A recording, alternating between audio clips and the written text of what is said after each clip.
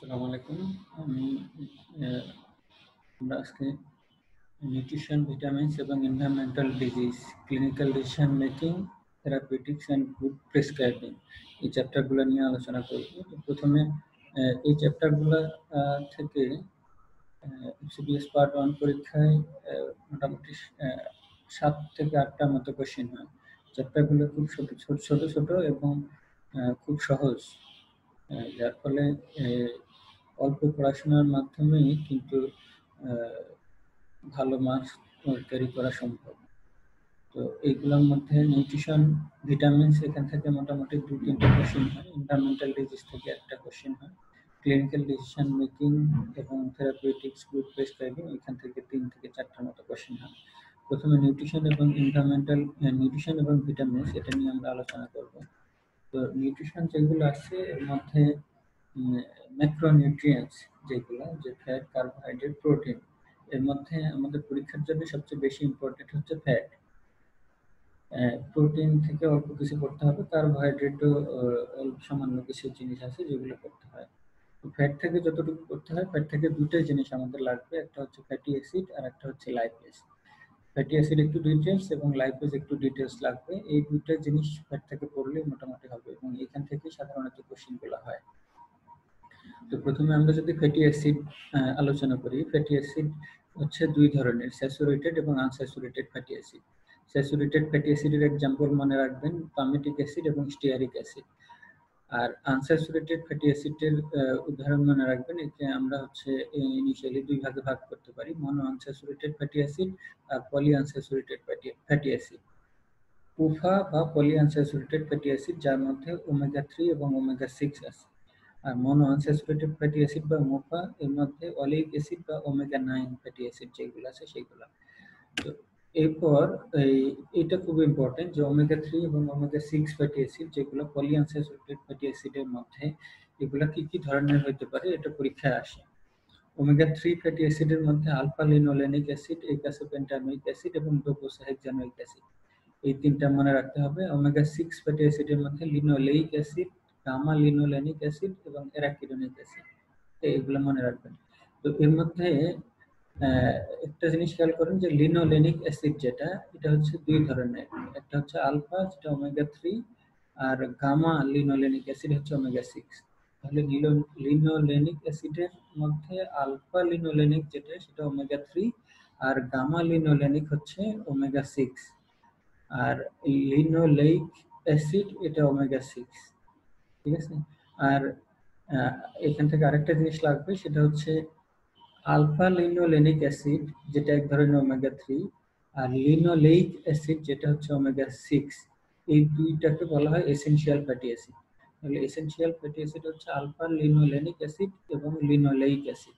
অবশ্য কোনো কোনো বইয়ে অ্যারাকিডোনিক অ্যাসিডকেও এসেনশিয়াল ফ্যাটি অ্যাসিড বলা আছে, কিন্তু ডেভিডসনে এই এই দুইটাকে এসেনশিয়াল ফ্যাটি অ্যাসিড বলে, লিনোলেইক অ্যাসিড এবং আলফা লিনোলেনিক অ্যাসিড। এরপরে আসেন পলি আনস্যাচুরেটেড ফ্যাটি অ্যাসিড। আমরা জানি যে আমাদের শরীরের জন্য পলি আনস্যাচুরেটেড ফ্যাটি অ্যাসিড হচ্ছে উপকারী। তো এরা কি কাজ করে? এরা একটা কাজ করে, এরা হচ্ছে থ্রম্বোক্সেন A2 সিনথেসিসকে ইনহিবিট করে, থ্রম্বোক্সেন A2। আর আমরা জানি যে থ্রম্বোক্সেন A2 যেটা করে, এরা ভ্যাসোকনস্ট্রিকশন করে, প্লেটলেট এগ্রিগেশন করে, যার ফলে থ্রম্বাস তৈরি হওয়ার পসিবিলিটি থাকে। আর তাহলে পলি আনস্যাচুরেটেড ফ্যাটি অ্যাসিড থ্রম্বোক্সেন A2 কে ইনহিবিট করে আলটিমেটলি থ্রম্বাস যাতে তৈরি না হয় সেই ব্যবস্থা করার চেষ্টা করে। আর পলিআনস্যাচুরেটেড ফ্যাটি অ্যাসিড আরেকটা কাজ করে, এটা হচ্ছে এলডিএল কোলেস্টেরলের কনসেন্ট্রেশন কমায়। এলডিএল কোলেস্টেরল যদি কমে, আমরা জানি যে এলডিএল কোলেস্টেরল বেশি পরিমাণে থাকলে আমাদের অ্যাথেরোস্ক্লেরোটিক কার্ডিওভাস্কুলার ডিজিজগুলো হওয়ার পসিবিলিটি থাকে। তো যখন পলিআনস্যাচুরেটেড ফ্যাটি অ্যাসিড এলডিএল কোলেস্টেরলকে কমাচ্ছে, তখন এরা আলটিমেটলি অ্যাথেরোস্ক্লেরোটিক কার্ডিওভাস্কুলার ডিজিজের রিস্ক কমায়। তাহলে এই ফ্যাটি অ্যাসিড থেকে এই 2-4টা কথা বললেই মোটামুটি এর থেকে কোশ্চেন কমন আসে। এরপরে আসেন লাইপেজ। লাইপেজকে আমরা দুইটা ভাগে ভাগ করতে পারি, যে কিছু আছে যে লিপোপ্রোটিন লাইপেজ, এলপিএল, আর কিছু আছে hormone sensitive lipase, HSL, hormone sensitive lipase আর হচ্ছে লিপোপ্রোটিন লাইপেজ। তো এই দুটো একটু ভালোভাবে পড়তে হবে। লিপোপ্রোটিন লাইপেজ মনে রাখবেন যে এরা হচ্ছে আমাদের এডিপোস টিস্যু, স্কেলেটাল মাসেল এবং অন্যান্য টিস্যুর এন্ডোথেলিয়াল ক্যাপিলারির সাথে লাগানো থাকে। এরা প্যানক্রিয়াস, হেপাটিক এবং এন্ডোথেলিয়াল লাইপেজ হইতে পারে। তাহলে pancreatic lipase, hepatic lipase, endothelial lipase এগুলো হচ্ছে লিপোপ্রোটিন লাইপেজ। আর আরেকটা জিনিস একটু খেয়াল করেন যে আমাদের ট্রাইগ্লিসারাইড যেটা থাকে, ট্রাইগ্লিসারাইড এক ধরনের লিপিড, যেটার আরেকটা নাম হচ্ছে ট্রাই অ্যাসাইল গ্লিসারল। তাহলে ট্রাই অ্যাসাইল গ্লিসারলেরই অন্য নাম হচ্ছে ট্রাইগ্লিসারাইড। যেটা যখন ভাঙে তখন সেখান থেকে তিনটা ফ্যাটি অ্যাসিড, তিনটা ফ্রি ফ্যাটি অ্যাসিড আর একটা গ্লিসারল তৈরি হয়। তো আমাদের সেল মেমব্রেনের মধ্যে, সেলের ভিতরে যখন ফ্যাট এন্টার করতে যায় তখন এই ট্রাইগ্লিসারাইড হিসাবে সরাসরি ঢুকতে পারে না, কারণ ট্রাইগ্লিসারাইড হচ্ছে একটা কমপ্লেক্স সাবস্টেন্স যেটা তিনটা ফ্যাটি অ্যাসিড এবং একটা গ্লিসারল দ্বারা তৈরি। তো কোনো একটা সেলের মধ্যে যদি ফ্যাট ঢুকতে চায় তাহলে ওই ট্রাইগ্লিসারাইড যদি কোনো সেলের মধ্যে ঢুকতে চায় তাহলে ওই ট্রাইগ্লিসারাইড সরাসরি ঢুকতে পারে না, এটা আগে ভেঙে ফ্যাটি অ্যাসিড এবং গ্লিসারলে পরিণত হইতে হবে এবং সেই ফ্যাটি অ্যাসিড আর গ্লিসারল এরা হচ্ছে সেলের মধ্যে ঢুকতে পারে। আর একটা জিনিস এখানে মনে রাখেন যে ইনসুলিন লিপোপ্রোটিন লাইপেজকে স্টিমুলেট করে। ইনসুলিন লিপোপ্রোটিন লাইপেজকে স্টিমুলেট করে। এখানে আমরা হাতে আঁকানো একটা ছবি দেখানো হয়েছে। আমরা জানি যে হচ্ছে আমাদের ফ্যাট যেটা অ্যাবজর্পশন হয় ইন্টেস্টাইন থেকে, সেটা কাইলোমাইক্রনের মাধ্যমে অ্যাবজর্পশন হয়। তাহলে ইন্টেস্টাইন থেকে ফ্যাট অ্যাবজর্পশন হয় কাইলোমাইক্রন হিসাবে। আর আমরা জানি যে কাইলোমাইক্রনের মধ্যে কি কি থাকে। কাইলোমাইক্রনের মধ্যে মনে রাখবেন যে বাইরে এরকম প্রোটিন কোড থাকে, যে প্রোটিন কোড FOB হইতে পারে, FOC হইতে পারে, FOA হইতে পারে, FOE হইতে পারে। তাহলে FOA, FOB, FOC, FOE এই ধরনের প্রোটিন কোড কাইলোমাইক্রনের বাইরের দিকে থাকে। আর এর ভিতরে থাকে মনে রাখবেন CVPT। CVPT, সি হচ্ছে এখানে দেখেন যে এই যে সি যেটা সেটা হচ্ছে কোলেস্টেরল, আর টি হচ্ছে ট্রাইগ্লিসারাইড, আর ভি হচ্ছে ভিটামিনস, আর পি হচ্ছে ফসফোলিপিড। তাহলে এই কাইলোমাইক্রনের ভিতরে এই আমাদের ইন্টেস্টাইন থেকে যখন ফ্যাট অ্যাবজর্পশন হচ্ছে সেটা কাইলোমাইক্রন হিসেবে অ্যাবজর্পশন হচ্ছে। আর কাইলোমাইক্রনের বাইরে এরকম প্রোটিনের কোড থাকে যেটা FOA, B, C এবং E হইতে পারে। আর কাইলোমাইক্রনের ভিতরে থাকে CVPT। সি হচ্ছে কোলেস্টেরল, ভি হচ্ছে ভিটামিন, পি হচ্ছে ফসফোলিপিড আর টি হচ্ছে ট্রাইগ্লিসারাইড। তাহলে আমরা জানি যে ভিটামিনস যেগুলা ফ্যাট সলিউবল ভিটামিন ওইগুলা কাইলোমাইক্রনের মাধ্যমে আসে, ব্লাডের মধ্যে চলে আসে। তাহলে এইখানে যে ভি বলা হচ্ছে ভিটামিনস, এই সেই ভিটামিনস গুলো হচ্ছে ফ্যাট সলিউবল ভিটামিন। ঠিক আছে? তাহলে এখন যখন আমাদের ইন্টেস্টাইন থেকে কাইলোমাইক্রন অ্যাবজর্পশন হয়, অ্যাবজর্পশন হওয়ার পরে যখন মনে করেন যে এটা একটা এডিপোস টিস্যু আর এটা হচ্ছে ব্লাড ভেসেল, এটা এডিপোস টিস্যু, এটা জিআইটি, জিআইটি থেকে কাইলোমাইক্রন অ্যাবজর্পশন হচ্ছে। তো এই এডিপোস টিস্যুর ভিতরে যে ব্লাড ভেসেল গুলো থাকে ওই ব্লাড ভেসেলের এন্ডোথেলিয়ামে লিপোপ্রোটিন লাইপেজ গুলো লাগানো থাকে, লিপোপ্রোটিন লাইপেজ লাগানো থাকে। আর এই এডিপোস সেলের ভিতরে থাকে hormone sensitive lipase. Hormone sensitive lipase এই এডিপোস টিস্যুর ভিতরে থাকে, আর লিপোপ্রোটিন লাইপেজ এডিপোস টিস্যুর ভিতরে যে ক্যাপিলারি, ওই ক্যাপিলারি এন্ডোথেলিয়ামের গায়ে লাগানো থাকে লিপোপ্রোটিন লাইপেজ। তো যখন কোনো একটা কাইলোমাইক্রন ইন্টেস্টাইন থেকে অ্যাবজর্পশন হয়ে আসলো, অ্যাবজর্পশন হওয়ার পরে ওই কাইলোমাইক্রনের ভিতরে আমরা বলছি যে CVPT থাকে। তাহলে টি মানে হচ্ছে ট্রাইগ্লিসারাইড। আবার আমরা বলছি যে ট্রাইগ্লিসারাইড সেলের ভিতরে সরাসরি ঢুকতে পারে না, ট্রাইগ্লিসারাইড সেলের ভিতরে ঢুকতে গেলে আগে সেটাকে ভেঙে ফ্যাটি অ্যাসিড এবং গ্লিসারলে পরিণত হতে হবে। তাহলে ওই ট্রাইগ্লিসারাইড লিপোপ্রোটিন লাইপেজের উপস্থিতিতে ভেঙে যায়, ভেঙে ফ্যাটি অ্যাসিড এবং গ্লিসারলে পরিণত করে। অর্থাৎ এই লিপোপ্রোটিন লাইপেজ এই কাইলোমাইক্রনের ট্রাইগ্লিসারাইডকে ভেঙে ফ্যাটি অ্যাসিড এবং গ্লিসারলে পরিণত করে।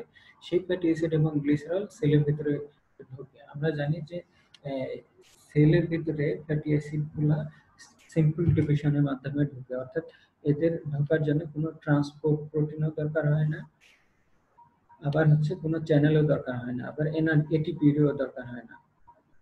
সে কারণে এটা হচ্ছে সিম্পল ডিভিশন। ফ্যাসিলিটেড ডিভিশনের ক্ষেত্রে ট্রান্সপোর্ট প্রোটিনের দরকার হয়, কিন্তু এখানে সিম্পল ডিভিশন হয়। যার ফলে এখানে কোনো ট্রান্সপোর্ট প্রোটিনের দরকার হয় না। তাহলে ফ্যাটি অ্যাসিড এবং গ্লিসারল সেলের ভিতরে ঢোকার পরে ওরা আবার সেলের ভিতরে ট্রাইগ্লিসারাইড তৈরি করে এবং এই ট্রাইগ্লিসারাইড নামে এরা সেলের ভিতরে জমা থাকে। এখন কোনো কারণে যদি আমাদের বডির এনার্জি বেশি পরিমাণে এনার্জি দরকার হয়, তখন এই স্টোর ট্রাইগ্লিসারাইড গুলা ভেঙে ব্লাডে চলে আসতে পারে এবং বডির এনার্জি ডিমান্ড ফুলফিল করতে পারে। এই ট্রাইগ্লিসারাইড যেটা স্টোরড হয়ে আছে, এটা সরাসরি এই সেল থেকে ব্লাডের মধ্যে চলে আসতে পারবে না, কারণ এরা কমপ্লেক্স সাবস্টেন্স। এরা যদি সেলের ভিতর থেকে ব্লাডে আসতে চায়, তাহলে এদেরকে আবার ফ্যাটি অ্যাসিড এবং গ্লিসারলে পরিণত হতে হবে। তাহলে যখন আমাদের বডিতে এক্সট্রা এনার্জি প্রয়োজন হচ্ছে, তখন এই সেলের ভিতরে যে ট্রাইগ্লিসারাইড, এই ট্রাইগ্লিসারাইড গুলাকে আমাদের এই এডিপোস সেলের ভিতরে যে হরমোন সেন্সিটিভ লাইপেজ আছে, এই হরমোন সেন্সিটিভ লাইপেজ এই ট্রাইগ্লিসারাইডকে ভাঙতেছে, ভেঙে ফ্যাটি অ্যাসিড এবং গ্লিসারলে পরিণত করতেছে। সেই ফ্যাটি অ্যাসিড এবং গ্লিসারল তখন আলটিমেটলি ব্লাডের মধ্যে চলে আসতেছে। সেই ব্লাড থেকে এরা লিভারে যাচ্ছে, লিভারে বিটা অক্সিডেশনের মাধ্যমে এনার্জি তৈরি করতেছে। এখন যদি কারো ক্ষেত্রে এরকম হয় যে বেশি পরিমাণে ট্রাইগ্লিসারাইড যদি ভাঙে, বেশি পরিমাণে ফ্যাটি অ্যাসিড যদি ব্লাডে আসে, বেশি পরিমাণে ফ্যাটি অ্যাসিড যদি লিভারে আসে, সবগুলো বিটা অক্সিডেশনের মাধ্যমে মেটাবলিজম হতে পারবে না। তখন ওইগুলা থেকে আলটিমেটলি কিছু কিটোন বডি তৈরি হবে। সেই কিটোন বডিগুলা অ্যাসিটো অ্যাসিটেট, অ্যাসিটোন এবং বিটা হাইড্রোক্সি বিটারেট, এই তিন ধরনের হতে পারে। এখন এখানে আরেকটা জিনিস আমাদের মনে রাখতে হবে যে এই লিপোপ্রোটিন লাইপেজকে স্টিমুলেট করে ইনসুলিন, আবার এই হরমোন সেন্সিটিভ লাইপেজকে ইনহিবিট করে ইনসুলিন। তাহলে ইনসুলিন লিপোপ্রোটিন লাইপেজকে স্টিমুলেট করে ট্রাইগ্লিসারাইড ভেঙে সেটাকে সেলের মধ্যে ঢুকায় দিয়ে সেলের ভিতরে ট্রাইগ্লিসারাইড তৈরি করার সম্ভাবনা বাড়াইল। তাহলে ইনসুলিন আমাদের সেলের ভিতরে ট্রাইগ্লিসারাইড তৈরি হওয়াতে আলটিমেটলি সহায়তা করতেছে, সে কারণে ইনসুলিনকে লাইপোজেনিক হরমোন বলা হয়। আবার ইনসুলিন হরমোন সেন্সিটিভ লাইপেজকে ইনহিবিট করে রাখে। তাহলে এই আমাদের এই সেলের ভিতরে যে ট্রাইগ্লিসারাইড থাকলো, এই ট্রাইগ্লিসারাইড যাতে ভেঙে ব্লাডে চলে আসতে না পারে, সেই কারণে এই হরমোন সেন্সিটিভ লাইপেজকে ইনহিবিট করে রাখে ইনসুলিন।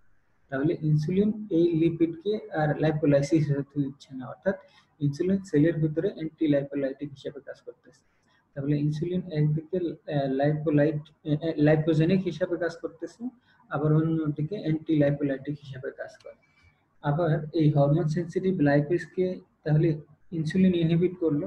ইনসুলিন ছাড়াও আরো কিছু সাবস্টেন্স আছে যারা এই হরমোন সেন্সিটিভ লাইপেজকে ইনহিবিট করতে পারে।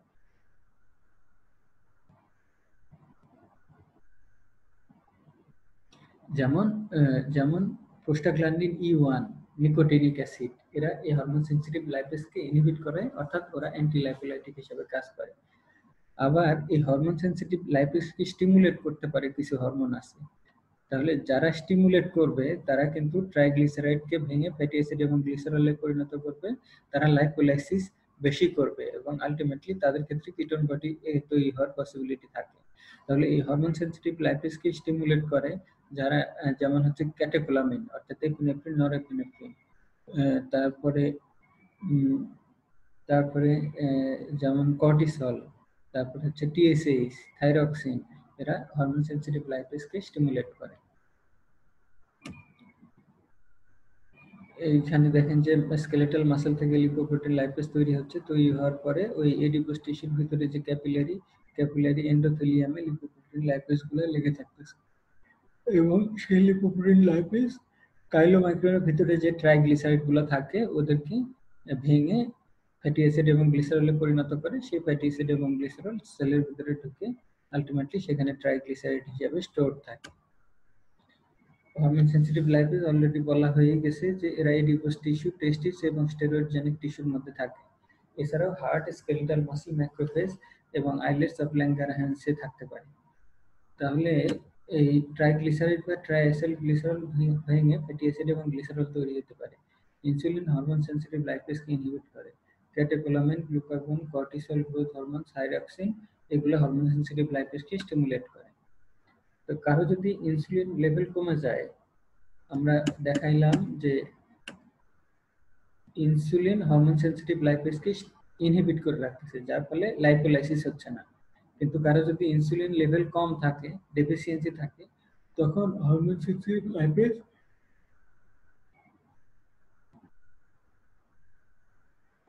সেন্সিটিভ লাইপেজ ইনহিবিটেড হতে পারবে না।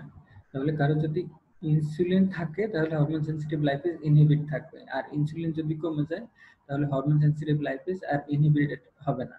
ইনহিবিটেড না হলে তখন বেশি পরিমাণে লাইপোলাইসিস হবে। তাহলে ল্যাক অফ ইনসুলিন লাইপোলাইসিস করবে।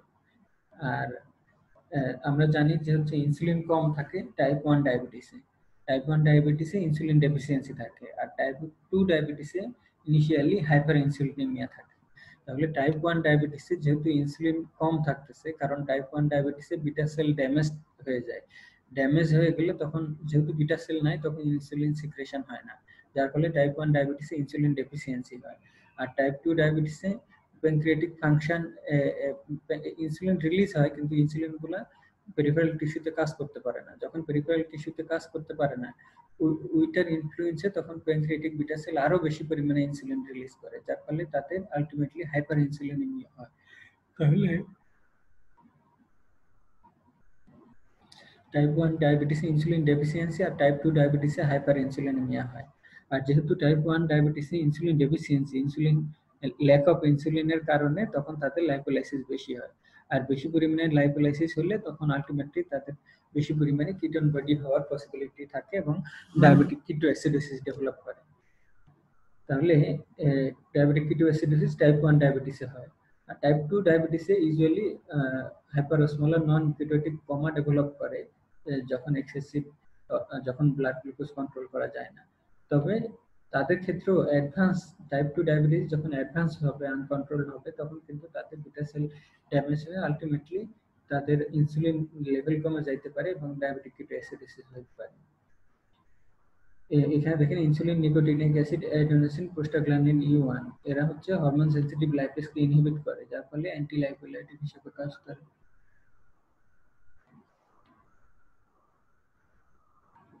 আর এসিটিএস, glucagon, catecholamine, cortisol, growth hormone, thyroid hormone, vasopressin এরা হচ্ছে হরমোন সেন্সিটিভ লাইপেজকে স্টিমুলেট করে, যার ফলে এরা লাইপোলাইসিস করবে এবং বেশি লাইপোলাইসিস হবে। এরপরে কিটোন বডি তৈরি হয় লিভারে। কিটোন বডিগুলো তিন ধরনের আছে: অ্যাসিডো অ্যাসিডেট, অ্যাসিডন, বিটা হাইড্রোক্সি বিউটারেট। আর যে সেলগুলা ফ্যাটি অ্যাসিড ইউটিলাইজ করে এটা মুখস্থ রাখতে হবে: heart, skeletal muscle, adipose tissue, liver, kidney, lungs, টেস্টিস।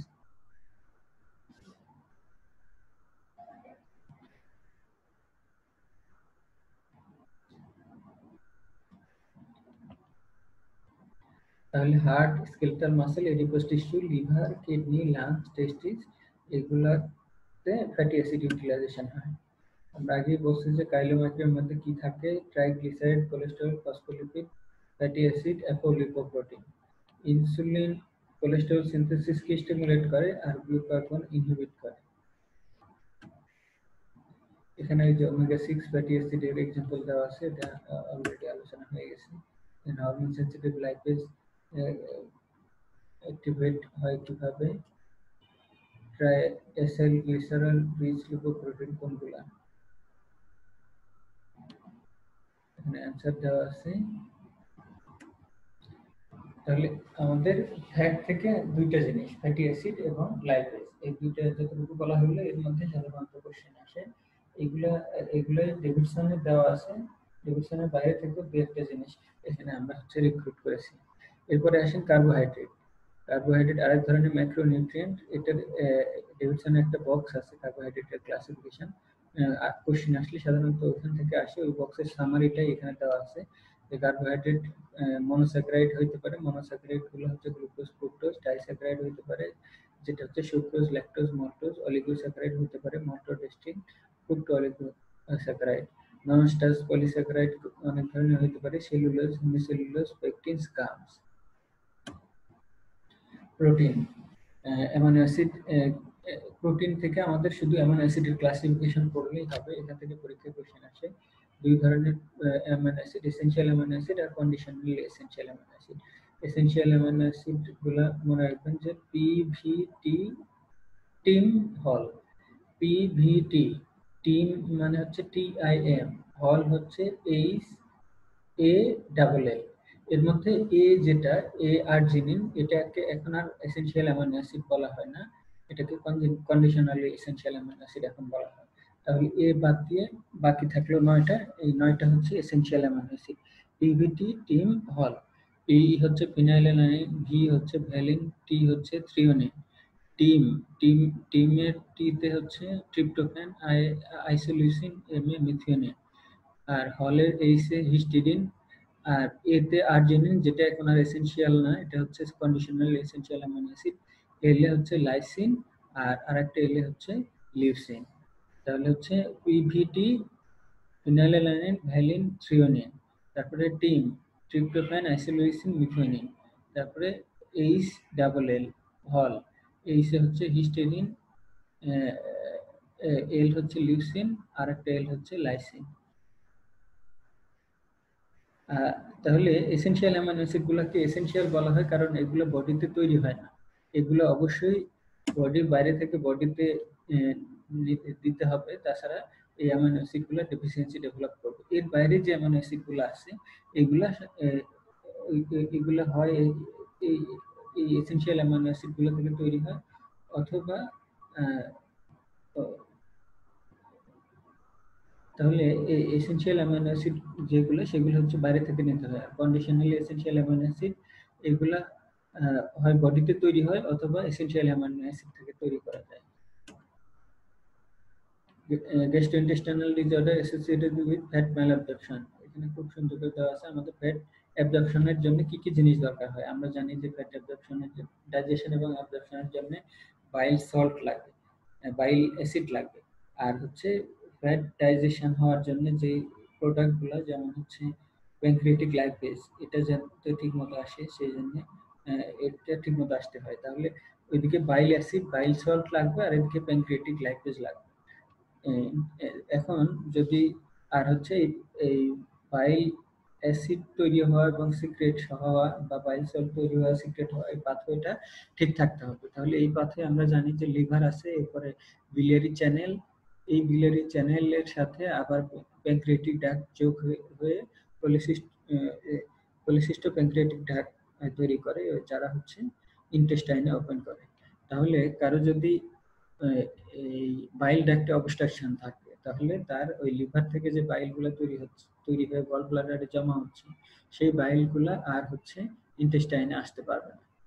তাহলে কারো যদি বিলিয়ারি অবস্ট্রাকশন থাকে, তাহলে বাইল বা বাইল সল ইন্টেস্টাইনে আসতে পারবে না। আর ইন্টেস্টাইনে যদি বাইল সল বা বাইল না আসে, তাহলে তাদের ফ্যাট ঠিক মতো ডাইজেশন এবং অ্যাবজর্পশন হবে না।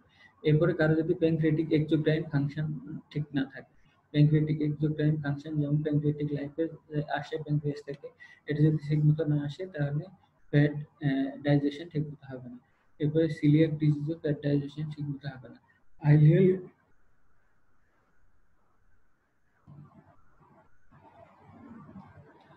আইলিয়াল ইনফ্লামেশন বা রিসেকশন যদি থাকে, তাহলেও ফ্যাট ফ্যাট সলিউবল ভিটামিনস গুলা ঠিকমতো ফ্যাট অ্যাবজর্পশন হবে না। আর ফ্যাট অ্যাবজর্পশন না হলে ফ্যাট সলিউবল ভিটামিন গুলো অ্যাবজর্পশন হয় না।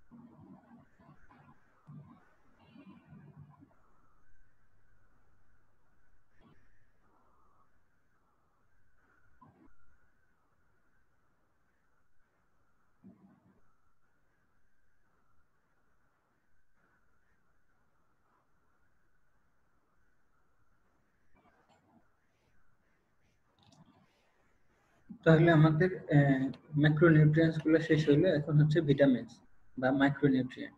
ভিটামিনস দুই ধরনের, আমরা জানি যে ফ্যাট সলিউবল এবং water soluble. Fat soluble vitamin এডেক দিয়ে মনে রাখতে পারেন, অথবা কেডা, KEDA, কেডা। আর ওয়াটার সলিউবল ভিটামিন গুলো হচ্ছে বি ভিটামিনস। এখানে ফ্যাট সলিউবল ভিটামিনস এর কমন ফিচার গুলো দেওয়া আছে, এই যে ব্লু ইয়েগুলো হচ্ছে ট্রু অ্যান্সার। প্রথমে আসেন হচ্ছে ভিটামিন এ, ফ্যাট সলিউবল ভিটামিনের মধ্যে ভিটামিন এ। ভিটামিন এ তিন ভাবে আমাদের বডিতে থাকে। একটা হচ্ছে 11 সিস রেটিনালডিহাইড, যেটা আমাদের রেটিনার মধ্যে যে রড সেল থাকে সেই রড সেলের ফটো রিসিপ্টর তৈরি করে। আর আমরা জানি যে রড সেল গুলো হচ্ছে রাতের বেলা দেখতে সহায়তা করে, অর্থাৎ ডিম লাইট ভিশনে। আর কোন সেল ব্রাইট লাইট ভিশনে দেখার জন্য সহায়তা করে। তাহলে 11 সিস রেটিনালডিহাইড আমাদের রাতের বেলা দেখার জন্য রেটিনাতে যে সেল রড সেল থাকে সেই রড সেলের ফটো রিসিপ্টর তৈরি করে। আর রেটিনোইক অ্যাসিড যেটা, সেটা হচ্ছে এপিথেলিয়াল সেল ডিফারেন্সিয়েশনের জন্য রেটিনোইক অ্যাসিড দরকার হয়। আর retinoid normal growth, fetal development, fertility, haematopoiesis এবং ইমিউনিটি, এটার জন্য রেটিনয়েড দরকার হয়। তাহলে ভিটামিন এ এর তিনটা ফর্ম তিন ধরনের কাজ করে। একটা হচ্ছে রাতের বেলা বা ডিম লাইট ভিশনে দেখার জন্য সহায়তা করে, আর একটা ফর্ম এপিথেলিয়াল ডিফারেন্সিয়েশন হেল্প করে, আর আরেকটা form vital growth, development, fertility, haematopoiesis এগুলোর জন্য হেল্প করে।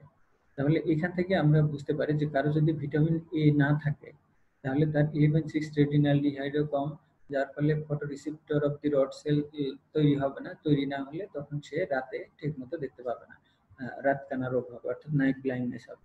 আবার যদি ভিটামিন এ না থাকে তাহলে তার রেটিনোইক অ্যাসিড থাকবে না, আর রেটিনোইক অ্যাসিড যদি না থাকে তাহলে তার এপিথেলিয়াল ডিফারেন্সিয়েশন ঠিকমতো হবে না। এপিথেলিয়াল ডিফারেন্সিয়েশন যদি না হয় তখন তার স্কিন গুলো হচ্ছে কেরাটিনাইজড বা থিকেন্ড হয়ে যাবে, যার ফলে যেটা দেখতে অনেকটা টোড স্কিনের মতো হবে, তাহলে বা ফ্রেনোডার্মা। তাহলে ভিটামিন এ না থাকলে নাইট ব্লাইন্ডনেস হবে, আবার হচ্ছে ফ্রেনোডার্মা হতে পারে। আর ভিটামিন এ না থাকলে ওই বিটোটো স্পট হতে পারে চোখে, কর্নিয়াল জেরোসিস হতে পারে, কমপ্লিট ব্লাইন্ডনেস হতে পারে। তারপরে হচ্ছে ইনফার্টিলিটি হতে পারে, ইমিউন ডিসফাংশন হতে পারে। তাহলে এখানে ভিটামিন এ ডেফিসিয়েন্সি ফিচারগুলো দেওয়া আছে। আর্লি ডেফিসিয়েন্সিতে নাইট ব্লাইন্ডনেস, পরবর্তীতে keratinisation of the cornea, বিটোটো spot, কেরাটোমালাসিয়া, corneal ulceration, scarring, irreversible blindness এগুলো হতে পারে। আর যদি মডারেট অর হাই ডোজ, তাহলে আমরা এতক্ষণ বললাম হচ্ছে ডেফিসিয়েন্সি। তবে কারো যদি ভিটামিন এ ওভারডোজ হয় তখন কিন্তু তাদের এক্সট্রা কিছু সমস্যা হতে পারে। ভিটামিন এ ডেফিসিয়েন্সি হইলেও যেরকম সমস্যা, ওভারডোজ হইলেও সমস্যা। ওভারডোজ হইলে তাদের লিভার ড্যামেজ, হাইপারস্টেসিস, টেরাটোজেনেসিটি এগুলো হতে পারে। আর অ্যাকুট ওভারডোজ যদি হয় তাহলে headache, nausea, raised intracranial pressure, skin ডিসকমিশন এগুলো হতে পারে। আমরা জানি যে ইডিওপ্যাথিক ইন্ট্রাক্রেনিয়াল হাইপারটেনশন যেটা আছে, ইডিওপ্যাথিক ইন্ট্রাক্রেনিয়াল হাইপারটেনশন বা বিনাইন ইন্ট্রাক্রেনিয়াল হাইপারটেনশন যেটা, সেই ক্ষেত্রে সেটার অনেকগুলো কজ আছে। এর মধ্যে যেমন অবেসিটি, তারপরে হাইপোথাইরয়েডিজম, টেট্রাসাইক্লিন ইনজেকশন। এইগুলোর বাইরে একটা জিনিস আপনারা খেয়াল করবেন যে ডেভিডসনে দেওয়া আছে যে আরেকটা কারণ হচ্ছে ভিটামিন এ ওভারডোজ। তাহলে ভিটামিন এ ওভারডোজ যদি হয় তাহলে তাদের ইন্ট্রাক্রেনিয়াল প্রেশার বাড়বে, আর ইন্ট্রাক্রেনিয়াল প্রেশার বাড়লে তাদের হেডেক, নশিয়া, ভমিটিং এগুলো হতে পারে, আর পেশেন্টের স্কিন ডিসকমিশন হতে পারে। এরপরে আসেন ভিটামিন ডি। ভিটামিন ডি এরা হচ্ছে কোলিক্যালসিফেরল বা ভিটামিন D3 নামে, ভিটামিন D3 বা কোলিক্যালসিফেরলও বলা হয়। আমাদের স্কিনে 7 ডিহাইড্রোকোলেস্টেরল থাকে। যখন আল্ট্রাভায়োলেট লাইট এই 7 ডিহাইড্রোকোলেস্টেরলের উপরে পড়ে তখন এরা হচ্ছে কোলিক্যালসিফেরলে কনভার্ট হয়। এই কোলিক্যালসিফেরল তখন লিভারে যায়। লিভারে আছে 25 হাইড্রোক্সিলেজ এনজাইম। এই এনজাইমের উপস্থিতিতে এরা 25 হাইড্রোক্সি কোলিক্যালসিফেরলে পরিণত হয়। এই 25 হাইড্রোক্সিকোলিক্যালসিফেরল ব্লাডের মাধ্যমে রেনাল টিউবুলসে যায়, প্রক্সিমাল টিউবুলসে। প্রক্সিমাল কনভলিউটেড টিউবুলসে আছে 1 আলফা হাইড্রোক্সিলেজ এবং প্যারাথাইরয়েড হরমোন। সেই প্যারাথাইরয়েড হরমোনের উপস্থিতিতে 1 আলফা হাইড্রোক্সিলেজের মাধ্যমে তখন ওই 25 হাইড্রোক্সিকোলিক্যালসিফেরল 125 ডাইহাইড্রোক্সিকোলিক্যালসিফেরলে কনভার্ট হয়। এই 125 ডাইহাইড্রোক্সিকোলিক্যালসিফেরলই হচ্ছে অ্যাক্টিভ ভিটামিন ডি, যারা হচ্ছে ব্লাডের মাধ্যমে ইন্টেস্টাইনে যাবে। সেই ইন্টেস্টাইন থেকে ভিটামিন ডি ইন্টেস্টাইন থেকে ক্যালসিয়াম এবং ফসফেটকে অ্যাবজর্পশন করবে। যে ক্যালসিয়াম এবং ফসফেট আমাদের বডির বিভিন্ন ধরনের কাজ করে। যেমন ক্যালসিয়াম কি কাজ করে আমরা সবাই জানি যে এরা হচ্ছে মিনারেলাইজেশনে হেল্প করে, ব্লাড কোয়াগুলেশনে হেল্প করে, নিউরোট্রান্সমিটার হিসেবে কাজ করে, তারপরে দাঁতের এনামেল তৈরিতে কাজ করে। তাহলে ভিটামিন ডি এর ফাংশন হচ্ছে ক্যালসিয়াম মেটাবলিজম, বোন মিনারেলাইজেশন, টিস্যু ডিফারেন্সিয়েশন, আর হচ্ছে ক্যালসিয়াম এবং ফসফেট অ্যাবজর্পশন জিএটি।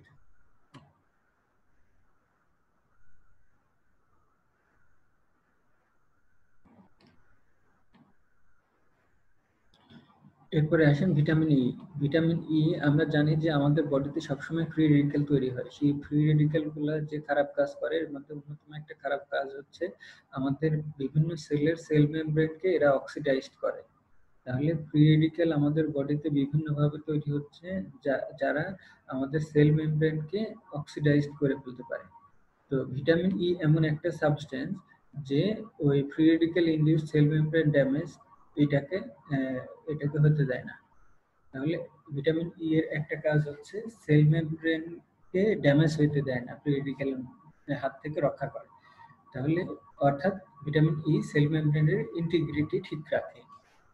এরপরে তাহলে সেল মেমব্রেনের স্ট্রাকচার এটা মেনটেন করে। আর একটা হচ্ছে ডিএনএ সিনথেসিসও করতে পারে, সেল সিগন্যালিং করতে পারে।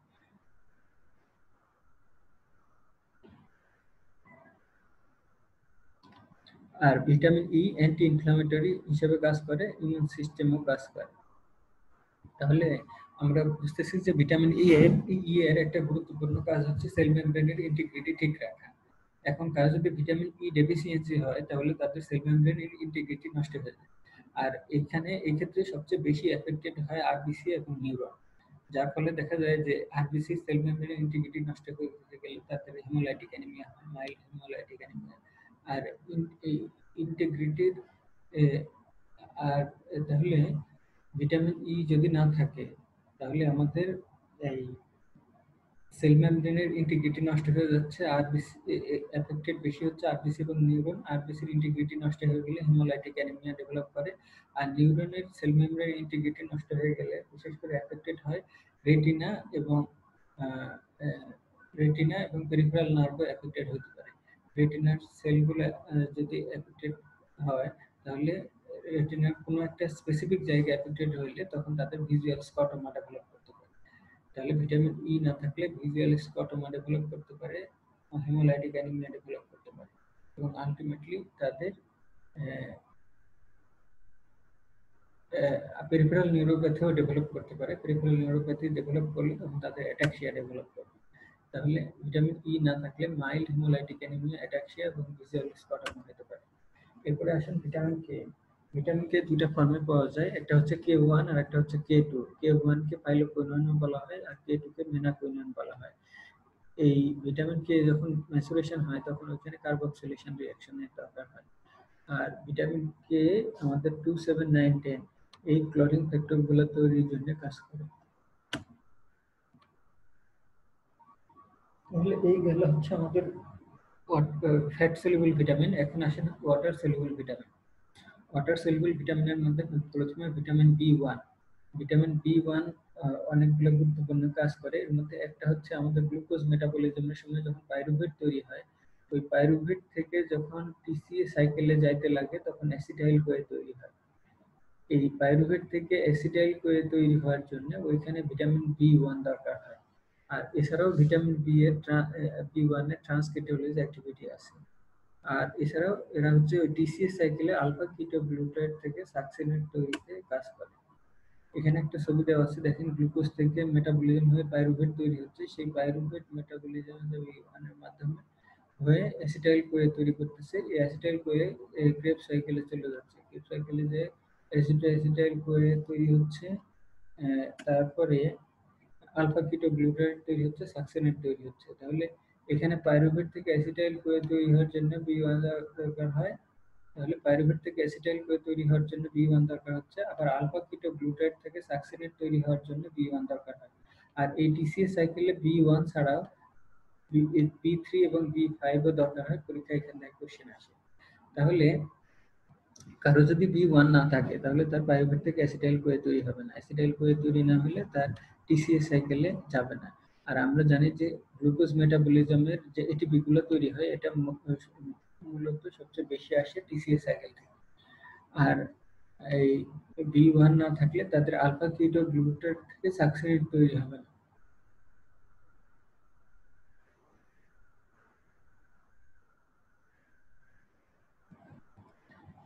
তাহলে দেখেন বি1 যদি না থাকে তাহলে কি ঘটনা ঘটতেছে, এটিসি সাইকেলে যাচ্ছে না। টিসি সাইকেলে না গেলে এই টিসি সাইকেলের যে এটিপি গুলো তৈরি হয় সেটা তৈরি হবে না। তো এই তাহলে বি1 থাকলে, বি1 যদি থাকে নর্মাল পরিমাণে, তাদের হচ্ছে টিসিএস সাইকেল ঠিক মতো হবে। আর টিসিএস সাইকেল ঠিক মতো হলে এটিপি বেশি পরিমাণে তৈরি হবে। তাহলে যাদের বি1 থাকবে না তাদের কম পরিমাণে এটিপি তৈরি হবে। আর এটিপি তাহলে বি1 যদি না থাকে এটিপিও কম। এটিপি না থাকলে তাহলে আমাদের অ্যাক্টিভ ট্রান্সপোর্ট মেকানিজম যেগুলো আছে সেগুলোর হ্যাম্পার হবে, যার ফলে যাদের বি1 থাকে না তাদের এটিপি কম হয়ে যায়। এটিপি কম থাকার কারণে তাদের এই অ্যাক্টিভ ট্রান্সপোর্ট গুলা ঠিকমতো কাজ করে না। যেমন হচ্ছে সোডিয়াম পটাশিয়াম পাম্প। আর সোডিয়াম পটাশিয়াম পাম্প কাজ না করলে তখন বডি বডি প্রায় ধ্বংস হওয়ার অবস্থায় চলে যাবে। তাহলে এরপর পাইরুভেট থেকে বি1, পাইরুভেট যদি বি1 যদি না থাকে তাহলে পাইরুভেট থেকে ল্যাকটেট তৈরি হবে। ল্যাকটেট, পাইরুভেট থেকে ল্যাকটেট তৈরি হবে যদি বি1 না থাকে। আর আমরা জানি যে ল্যাকটেট বা ল্যাকটিক অ্যাসিড হচ্ছে অ্যাসিডিক সাবস্টেন্স, এটা ভেসোডাইলেটেশন করে। সুতরাং কোনো জায়গায় যদি কারো যদি বি1 না থাকে তখন তাদের ভেসোডাইলেটেশন হবে। আর ভেসোডাইলেটেশন যদি হয় তখন তাদের ইন্ট্রাভাস্কুলার ভলিউম বাড়বে। ইন্ট্রাভাস্কুলার ভলিউম বাড়লে কার্ডিয়াক আউটপুট বাড়বে। কার্ডিয়াক আউটপুট বাড়লে তখন তাদের ভলিউম ওভারলোডের মতো ফিচার এবং ভলিউম ওভারলোডের মতো ফিচার ডেভেলপ করবে, ফ্লুইড ওভারলোডের মতো ফিচার ডেভেলপ করবে, যার ফলে তাদের জেনারেলাইজড সুয়েলিং, ইডিমা এগুলো ডেভেলপ করবে। তাহলে ভিটামিন বি1 যদি থাকে তাহলে ওই নিউরোলজিক্যাল কমপ্লিকেশন গুলো হবে না, যেমন অ্যাটাক্সিয়া, থ্রম্বোসাইটোপেনিয়া। তাহলে ভিটামিন বি1 যদি না থাকে, সরি, ভিটামিন বি1 না থাকলে তাহলে তাদের এটিপি কম তৈরি হবে। এটিপি কম তৈরি হইলে তাহলে সোডিয়াম পটাশিয়াম পাম্প নষ্ট হয়ে যাবে। সোডিয়াম পটাশিয়াম পাম্প যদি কাজ ঠিক মতো না করে তাহলে তাদের যে সমস্যাটা হবে সেটা হচ্ছে এই এটিপি ডিপেন্ডেন্ট যে সোডিয়াম পটাশিয়াম পাম্প এবং এটিপি ডিপেন্ডেন্ট যে আমাদের সেল সবচেয়ে বেশি এই জিনিসগুলোর ক্ষেত্রে সবচেয়ে বেশি সেন্সিটিভ হচ্ছে নিউরন। তাহলে বি1 না থাকলে তাদের পেরিফেরাল নিউরন এবং সেন্ট্রাল কিছু নিউরনেরও সোডিয়াম ট্রান্সপোর্টার কাজ না করলে ওই জায়গাগুলো ড্যামেজ হবে, যার ফলে তাদের পেরিফেরাল নিউরোপ্যাথিও হতে পারে, আবার সিএনএসেও সমস্যা হতে পারে। সিএনএসে যে সমস্যা হয়, কর্সাকফ সাইকোসিস ডেভেলপ করতে পারে বা ভার্নিক্স এনকেফালোপ্যাথি ডেভেলপ করতে পারে।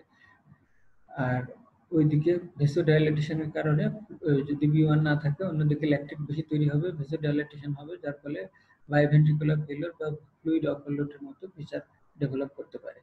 এই ফ্লুইড ওভারলোডের মতো ফিচার ডেভেলপ করলে সেটাকে বলা হয় ওয়েট বেরিবেরি। আর এই যে নিউরোপ্যাথির ফিচার যদি ডেভেলপ করে বা ভার্নিক্স কোর্সাকফ সাইকোসিসের মতো ফিচার ডেভেলপ করে তাহলে সেটাকে বলা হয় ড্রাই বেরিবেরি। তাহলে ড্রাই বেরিবেরি হচ্ছে নিউরোলজিক্যাল আর ওয়েট বেরিবেরি হচ্ছে কার্ডিয়াক। এরপরে আসেন হচ্ছে ভিটামিন বি2। ভিটামিন বি2 যেটা করে, যদি ভিটামিন বি2 ডেফিসিয়েন্সি থাকে তাহলে তাদের গ্লসাইটিস হতে পারে, মানে টাঙের ইনফ্লামেশন, অ্যাঙ্গুলার স্টোমাটাইটিস হতে পারে অর্থাৎ অ্যাঙ্গেল অফ দি মাউথের ইনফ্লামেশন, আর্চেলিওসিস হতে পারে অর্থাৎ লিভার ইনফ্লামেশন হতে পারে। এরপরে আসেন হচ্ছে ভিটামিন বি3। ভিটামিন বি3 যেটা, ভিটামিন বি3 ডেফিসিয়েন্সির কারণ হচ্ছে alcoholism, small intestinal disease, heart nerve disease, carcinoid syndrome.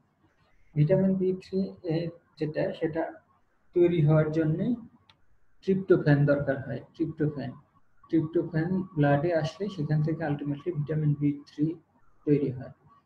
এই ট্রিপ্টোফ্যান যেটা, এইটা থেকে আবার 5 হাইড্রক্সি ট্রিপ্টামিন তৈরি হয়। 5-হাইড্রক্সিট্রিপটামিন হচ্ছে এক ধরনের নিউরোট্রান্সমিটার যেটা কার্সিনয়েড সিনড্রোমের ক্ষেত্রে এক্সেসিভ পরিমাণে তৈরি হয়। তাহলে যাদের কার্সিনয়েড সিনড্রোম থাকবে তাদের ক্ষেত্রে বেশি পরিমাণে 5-হাইড্রক্সিট্রিপটামিন তৈরি হবে, আর এই 5-হাইড্রক্সিট্রিপটামিন তৈরি করতে যেয়ে তাদের এই ট্রিপ্টোফ্যানের পরিমাণ কমে যাবে। আর যেহেতু ভিটামিন বি3 ট্রিপ্টোফ্যান থেকে আসে, সুতরাং ট্রিপ্টোফ্যানের পরিমাণ কমে যাওয়া মানে আলটিমেটলি তাদের বি3 কমে যাওয়া, বি3 ডেফিসিয়েন্সি হওয়া। তারপরে কারো যদি হার্ট নার্ভ ডিজিজ থাকে, এটা এক ধরনের জেনেটিক ডিজিজ যেখানে ইন্টেস্টাইন থেকে ট্রিপ্টোফ্যান অ্যাবজর্পশন হতে পারে না। তাহলে হার্ট নার্ভ ডিজিজ যদি থাকে তাহলে তাদের ট্রিপ্টোফ্যান অ্যাবজর্পশন হবে না, আর ট্রিপ্টোফ্যান অ্যাবজর্পশন না হলে তাহলে তাদের বি3 ডেফিসিয়েন্সি হবে। তাহলে বি3 ডেফিসিয়েন্সি যদি কারো হয় তাহলে তাদের কি ডিজিজ হবে? প্যালেগ্রা হবে। প্যালেগ্রা সংক্ষেপে ডায়রিয়া, ডার্মাটাইটিস, ডিমেনশিয়া। আর বি3 ওভারডোজও হতে পারে, যদি হয় সেক্ষেত্রে হেপাটোটক্সিসিটি ডেভেলপ করতে পারে। এরপর আসেন ভিটামিন বি6। ভিটামিন বি6 ডেফিসিয়েন্সির কারণ হচ্ছে আইসোনিয়াজেড, যেটা এক ধরনের অ্যান্টিটিবি ড্রাগ, আর পেনিসিলামাইন। এগুলোর ক্ষেত্রে পেনিসিলামাইন যেটা এক ধরনের ওষুধ, যেটা একসময় রিউমাটয়েড আর্থ্রাইটিস, নেফ্রোটিক সিন্ড্রোমে ব্যবহার করা হতো, কিন্তু এখন আর ওই ডিজিজগুলোতে ইউজ করা হয় না। পেনিসিলিন ইউজ করা হয় উইলসন্স ডিজিজের ক্ষেত্রে। তাহলে কারো যদি উইলসন্স ডিজিজ পেনিসিলামাইন দ্বারা ট্রিটমেন্ট করা হয়, বা কারো যদি এক্সাজারবেশন, কারো যদি টিউবারকুলোসিস অ্যান্টিটিবি দ্বারা আইসোনিয়াজেড সহ ট্রিটমেন্ট করা হয়, তখন তাদের এই বি6 ডেফিসিয়েন্সি হবে।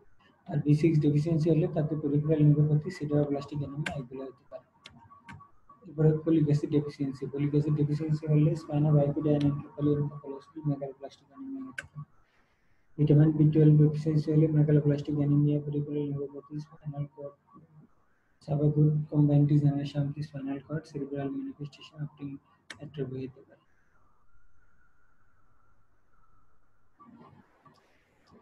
ক্যালসিয়াম ডেফিসিয়েন্সি হলে বোন মিনারেলাইজেশন ইম্পেয়ার্ড হবে, অস্টিওমালাইসিয়া ডেভেলপ করবে। আর অতিরিক্ত ক্যালসিয়াম যদি হয় মিল্ক অ্যালকালি সিনড্রোম ডেভেলপ করবে। এক্সেস ফসফেট যদি হয় তাহলে হাইপোক্যালসিমিয়া, সেকেন্ডারি হাইপারথাইরয়েডিজম হবে। ফসফেটের ডেফিসিয়েন্সির কারণ এখানে দেওয়া আছে, এই কারণগুলো করতে হবে। জিঙ্ক, 3 ধরনের এনজাইম তৈরিতে জিঙ্কের খুব অবদান: কার্বনিক অ্যানহাইড্রেজ, অ্যালকোহল ডিহাইড্রোজেনেজ, আর হচ্ছে alkaline phosphatase. Carbonic anhydrous, alcohol dehydrogenase, alkaline phosphatase. Acute zinc ডেফিসিয়েন্সির feature হচ্ছে ডায়রিয়া, মেন্টালোপ্যাথি, ময়েস্ট এক্সুডাইট, ডার্মাটাইটিস।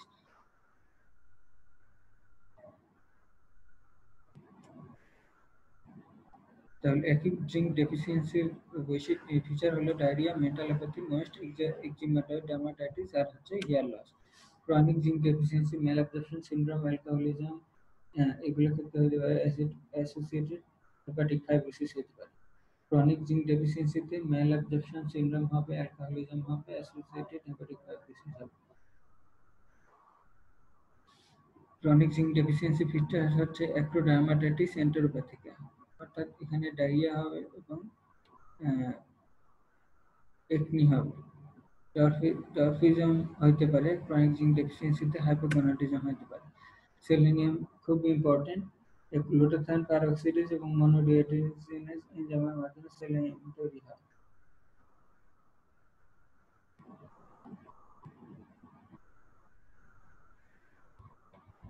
তাহলে এই গ্লুটাথাইন পারঅক্সাইডেজ এবং মনোডিহাইড্রোজেনেজ এইটা তৈরিতে সেলেনিয়াম দরকার হয়। তাহলে কারো যদি সেলেনিয়াম না থাকে তাহলে তাদের এই এনজাইমগুলো ডেফিসিয়েন্সি ডেভেলপ করবে। আমরা জানি যে আমাদের থাইরয়েড হরমোনের মধ্যে অ্যাক্টিভ ফর্ম হচ্ছে T3 আর ইনঅ্যাক্টিভ ফর্ম হচ্ছে T4। তাহলে T3 মূলত থাইরয়েড হরমোনের অ্যাক্টিভিটি দিচ্ছে আমাদের বডিতে। এখন এই T4 থেকে T3 তে কনভার্ট হওয়ার জন্য মনোডিহাইড্রোজেনেজ দরকার হয়। মনোডিহাইড্রোজেনেজ T4 থেকে T3 তে কনভার্ট হওয়ার জন্য, অর্থাৎ অ্যাক্টিভ ফর্মে আসার জন্য মনোডিহাইড্রোজেনেজ দরকার হয়। তাহলে কারো সেলেনিয়াম না থাকলে তার মনোডিহাইড্রোজেনেজ কম থাকবে। মনোডিহাইড্রোজেনেজ কম থাকলে তার T4 থেকে T3 তে কনভার্সন হবে না, যার ফলে হাইপোথাইরয়েডিজম ফিচার হবে। এছাড়াও কার্ডিওমায়োপ্যাথি, মায়োপ্যাথি এই ধরনের ফিচার হতে পারে। এক্সেসিভ সেলেনিয়ামে হার্ট ডিজিজ হতে পারে। কপার, আমরা জানি যে আরবিসির হিমোগ্লোবিন তৈরি করার জন্য আয়রন লাগে, কোবাল্ট লাগে, কপার লাগে। তাহলে আয়রন ডেফিসিয়েন্সি হলে যেরকম মাইক্রোসাইটিক হাইপোক্রোমিক অ্যানিমিয়া হবে, ঠিক একইভাবে কপার ডেফিসিয়েন্সি হলে মাইক্রোসাইটিক হাইপোক্রমিক অ্যানিমিয়া হবে। এছাড়া neutropenia, growth retardation, skeletal ratification, dermatosis এগুলো হতে পারে।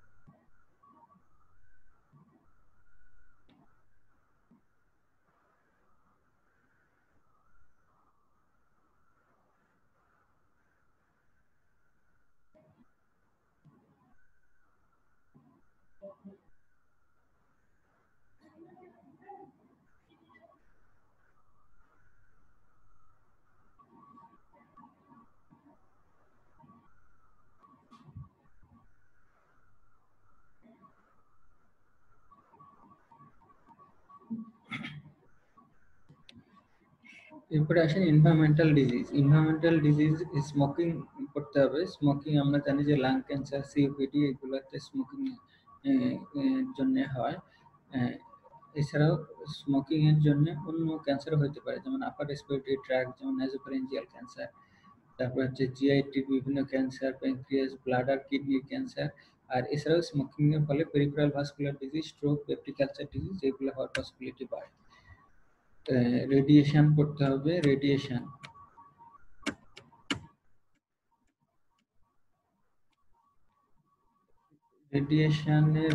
রেডিয়েশনের দুই ধরনের খারাপ ইফেক্ট আছে।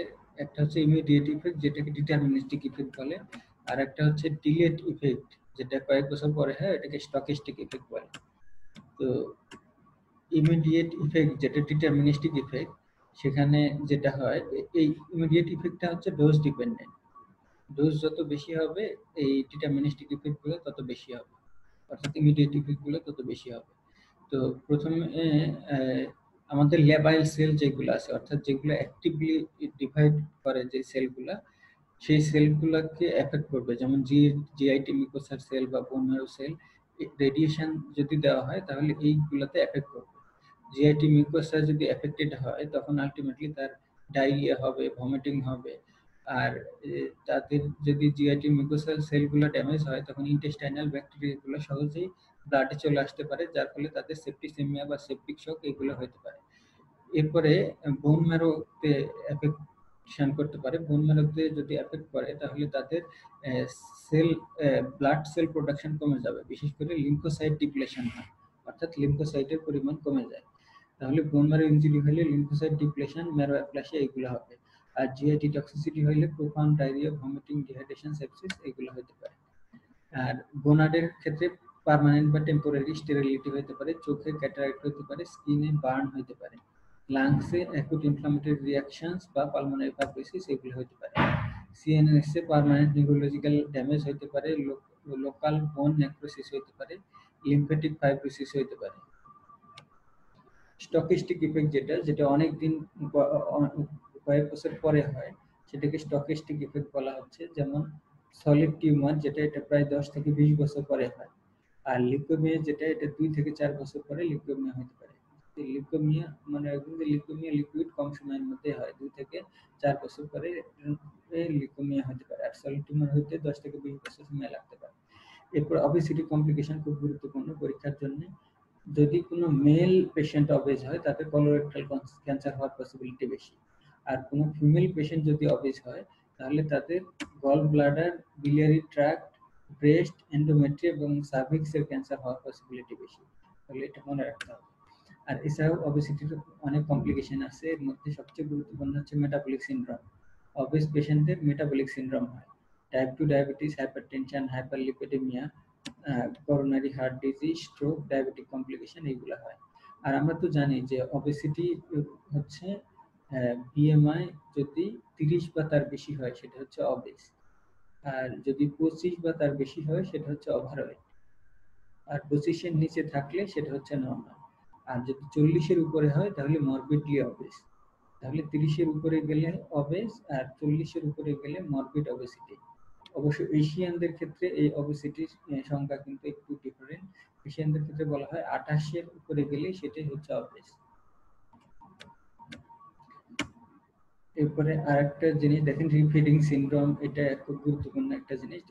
কোনো একজন মানুষ যদি অনেকদিন ধরে স্টারভেশনে থাকে, তাহলে তাহলে তাদের ব্লাড গ্লুকোজের কনসেন্ট্রেশন কমে যায়। আর আমরা জানি যে আমাদের ইনসুলিন সিক্রেট যেটা হয়, এটা হচ্ছে ব্লাড গ্লুকোজের স্টিমুলাসে ইনসুলিন সিক্রেট হয়। অর্থাৎ কারো যদি ব্লাড গ্লুকোজ লেভেল বেশি থাকে তার ইনসুলিন বেশি পরিমাণে রিলিজ হবে, কারো ব্লাড গ্লুকোজ কম থাকলে তার কম পরিমাণে ইনসুলিন সিক্রেট হবে। তাহলে যিনি অনেকদিন ধরে স্টারভেশনে আছেন তার ব্লাড গ্লুকোজ লেভেল কম, ব্লাড গ্লুকোজ লেভেল কমে গেলে তখন ওনার প্যানক্রিয়াস থেকে ইনসুলিন সিক্রেশনও কমে যায়। তো এখন এই মানুষটা যার হচ্ছে ইনসুলিন লেভেল কম এবং ব্লাড গ্লুকোজ লেভেলও কম, এই মানুষটাকে যদি হঠাৎ করে বেশি পরিমাণে কার্বোহাইড্রেট জাতীয় খাবার দেওয়া হয়, তাহলে দেখা যাবে যে হঠাৎ করে ব্লাড গ্লুকোজ লেভেল বেড়ে যাওয়ার কারণে প্রচুর পরিমাণে ইনসুলিন সিক্রেট হবে। আর এই ইনসুলিন তখন এই গ্লুকোজ গুলাকে বডির বিভিন্ন সেলের মধ্যে ঢুকাইতে থাকবে। আর ইনসুলিন গ্লুকোজকে যখন সেলের ভিতরে ঢুকাইতে থাকবে, তখন এই গ্লুকোজের পাশাপাশি অন্যান্য ইলেকট্রোলাইট গুলাও সেলের মধ্যে ঢুকাইতে থাকে, যেমন পটাশিয়ামকে ঢুকায়, ফসফেটকে ঢুকায়, ম্যাগনেসিয়ামকে ঢুকায়। যা তাহলে এই ফসফেট, পটাশিয়াম, ম্যাগনেসিয়াম এগুলো যখন সেলের ভিতরে ঢুকে যাচ্ছে গ্লুকোজের পাশাপাশি, তখন এই এই মিনারেলস গুলার ব্লাড লেভেল কমে যায়। ফসফেট, পটাশিয়াম, ম্যাগনেসিয়ামের ব্লাড লেভেল কমে যায়, যার ফলে তাদের হাইপোফসফেটেমিয়া, হাইপোক্যালেমিয়া, হাইপোম্যাগনেসিয়ামিয়া এগুলো ডেভেলপ করতে পারে। আর আমরা জানি যে হাইপোক্যালেমিয়া যদি ডেভেলপ করে তাহলে পেশেন্টের হঠাৎ করে অ্যারিথমিয়া ডেভেলপ করে পেশেন্টের কার্ডিয়াক অ্যারেস্ট হয়ে পেশেন্ট মারা যেতে পারে। তাহলে এই এটাকে রিফিডিং সিনড্রোম বলা হচ্ছে। তাহলে এটা থেকে রক্ষা পাওয়ার উপায় হচ্ছে, কেউ যদি অনেকদিন ধরে স্টারভেশনে থাকে তাহলে তাকে হঠাৎ করে বেশি পরিমাণে খাবার দেওয়া যাবে না, আস্তে আস্তে আস্তে আস্তে খাবার দিতে হবে এবং তাকে হচ্ছে কমপ্লেক্স কার্বোহাইড্রেট গুলা দিতে পারলে তার এই রিফিডিং সিনড্রোম থেকে সে বাঁচতে পারে। হিউম্যানিটেরিয়ান ক্রাইসিসের রেসপন্স, ফোর ফেজের রেসপন্স, এটা একটু করতে পারলে ভালো, হঠাৎ পরীক্ষায় চলে আসতে পারে। এরপরে আমাদের ডেভিডসনের প্রথম চ্যাপ্টার, যেটা ক্লিনিক্যাল ডিসিশন মেকিং, খুব ইম্পর্টেন্ট একটা চ্যাপ্টার। দুটো তিনটা চারটা কোশ্চেন আসতে পারে এখান থেকে। তো এটা ডেভিডসনের 2 নাম্বার পেজে শুরুতে ইন্ট্রোডাকশনে যেটা দেওয়া আছে যে 21st সেঞ্চুরির একজন ফিজিশিয়ানের কি কি কোয়ালিটি থাকতে হবে। তো সেটা আমাদের লেকচার শিটে নোট করে সংক্ষেপে দেওয়া আছে যে qualities of a physician in the 21st century. 1 নম্বরে দেওয়া আছে যে comprehensive knowledge of basic and clinical science. তাহলে এই শতাব্দীর একজন ফিজিশিয়ানের যেটা থাকতে হবে যে বেসিক এবং ক্লিনিক্যাল সায়েন্সের কম্প্রিহেনসিভ নলেজ থাকতে হবে। অর্থাৎ বেসিক সায়েন্স এবং ক্লিনিক্যাল সায়েন্স সে এমনভাবে আত্মস্থ করবে যেন সেটা তার মনের ভিতরে গেঁথে থাকবে এবং সে সেটার স্বতঃস্ফূর্তভাবে প্রয়োগ করতে হবে। যখনই যেটা সামনে আসবে, যদি এই নলেজগুলো কাজে লাগানোর দরকার হয়, সে পুরোপুরিভাবে কাজে লাগাইতে পারবে। সেটা হচ্ছে কম্প্রিহেনসিভ নলেজ। তারপরে কমিউনিকেশন স্কিল অনেক ভালো হইতে হবে। যেই কমিউনিকেশন স্কিল আমাদের মধ্যে ডেফিসিয়েন্সি থাকার কারণে আমাদের অনাকাঙ্ক্ষিত যে ঘটনাগুলো ঘটে, তো এই কমিউনিকেশন স্কিল যেটা, সেটা হচ্ছে ডক্টর টু ডক্টর এবং ডক্টর টু পেশেন্ট দুটাই হচ্ছে ভালো কমিউনিকেশন থাকতে হবে। তারপরে প্রসিডিউর পারফর্ম করার মতো এবিলিটি থাকতে হবে, তাহলে এবিলিটি টু পারফর্ম প্রসিডিউরস। তারপরে একটা টিম ওয়ার্ক হিসাবে কাজ করার মতো ক্যাপাসিটি থাকতে হবে। এরপরে ইথিক্যাল বিহেভিয়ার দেখাবে, ইথিক্যাল এবং প্রফেশনাল বিহেভিয়ার দেখাবে। তাহলে হচ্ছে comprehensive knowledge of the basic and clinical science থাকতে হবে, গুড কমিউনিকেশনের স্কিল থাকতে হবে, প্রসিডিউর পারফর্ম করার এবিলিটি থাকতে হবে, টিম ওয়ার্ক হিসাবে ইফেক্টিভলি কাজ করার মতো ক্যাপাসিটি থাকতে হবে, ইথিক্যাল বিহেভিয়ার এবং প্রফেশনাল বিহেভিয়ার করার মতো ক্যাপাসিটি থাকতে হবে। তাহলে এই শতাব্দীর একজন ফিজিশিয়ানের এই বৈশিষ্ট্যগুলো থাকতে হবে। তারপরে আহ,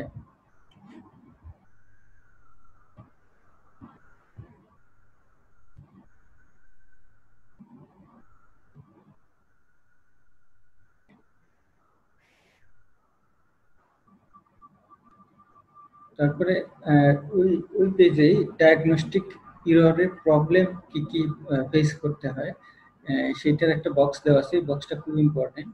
এই তাহলে root causes of diagnostic errors, root causes of diagnostic errors যেটা দেওয়া আছে এটাকে তিনটা গ্রুপে ভাগ করা হয়েছে। একটা হচ্ছে নো ফল্ট সিস্টেম ইরর, আর হচ্ছে হিউম্যান কগনিটিভ ইরর। তাহলে হচ্ছে নো ফল্ট সিস্টেম ইরর এবং human cognitive error. No fault মানে এখানে হচ্ছে ফিজিশিয়ানের কোনো ভুল নাই।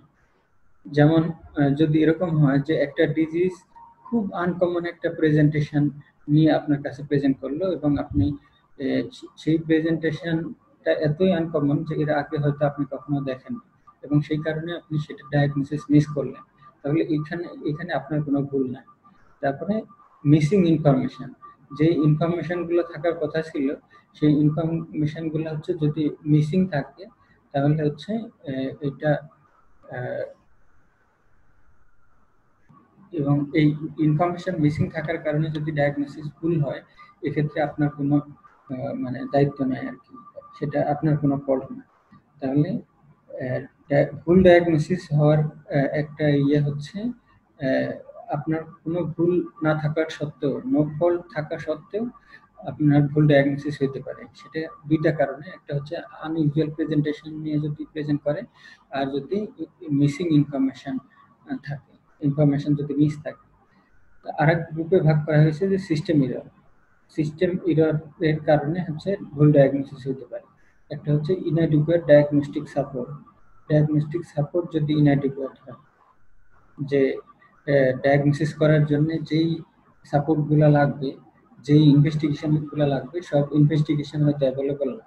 অথবা দেখা গেল যে আহ, একটা মানে এমন একটা ইনভেস্টিগেশন দরকার যে ইনভেস্টিগেশন গুলো আপনার ওইখানে নাই, ওই সেন্টারে নাই, কোথাও করাইতে পারতেছেন না, এর ফলে ডায়াগনোসিস ভুল হয়ে গেল, তাহলে সেটা সিস্টেম ইররের মধ্যে পড়ে যাবে। তারপরে হচ্ছে রেজাল্ট, মানে টেস্ট করানো হয়েছে কিন্তু টেস্টের রেজাল্ট অ্যাভেলেবল হয়নি, সেই কারণে যদি ডায়াগনোসিস ভুল হয় তাহলে সেটা সিস্টেমের ইরর। তারপরে ইরর প্রন প্রসেস, প্রসেসটাই যদি হচ্ছে ভুল প্রসেস করা থাকে এবং সেই কারণে যদি ডায়াগনোসিস ভুল হয়। তারপরে ইনএক্সপেরিয়েন্সড স্টাফ দিয়ে হয়তো কাজ করানো হচ্ছে, যে স্টাফ হয়তো জিনিসগুলো ঠিকমতো হ্যান্ডেল করতে পারতেছে না, সেই কারণে যদি ডায়াগনোসিস ভুল হয় তাহলে সেটা হচ্ছে সিস্টেম এররের মধ্যে পড়বে। তারপরে পোর টিম কমিউনিকেশন, টিমের মধ্যে কমিউনিকেশন যদি ঠিকঠাক মতো না হয় এবং এবং সেই কারণে যদি ডায়াগনোসিস ভুল হয় তাহলে সেটা সিস্টেম এররের মধ্যে পড়বে।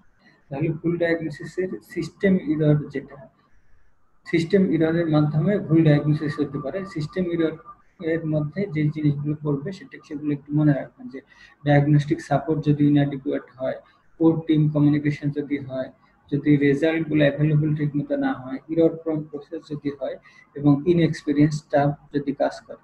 আরেকটা হইতে পারে যে ডাক্তারের নিজস্ব ভুল, যে হিউম্যান কগনিটিভ ইরর।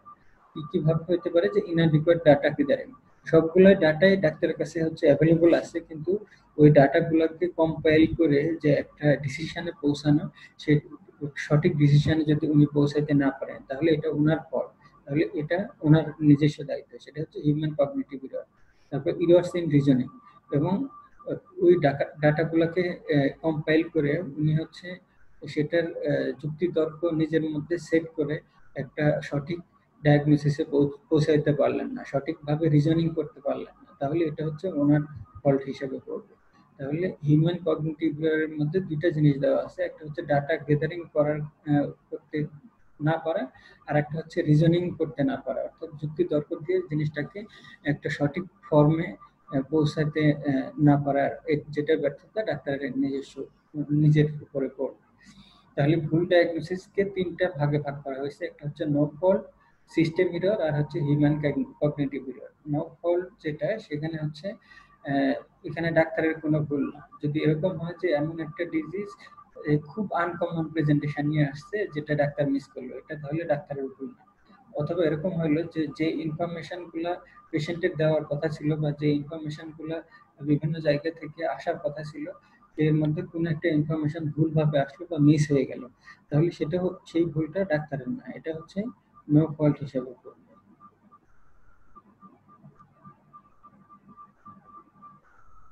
এরপরে system error, inadequate diagnostic support যদি থাকে, রেজাল্টগুলো যদি অ্যাভেলেবল না হয়, এরর প্রোন প্রসেস যদি হয়, ইনএক্সপিরিয়েন্স স্টাফ যদি কাজ করে, পুর টিম কমিউনিকেশন যদি হয় এবং যার কারণে যদি ভুল হয়, সেটা হচ্ছে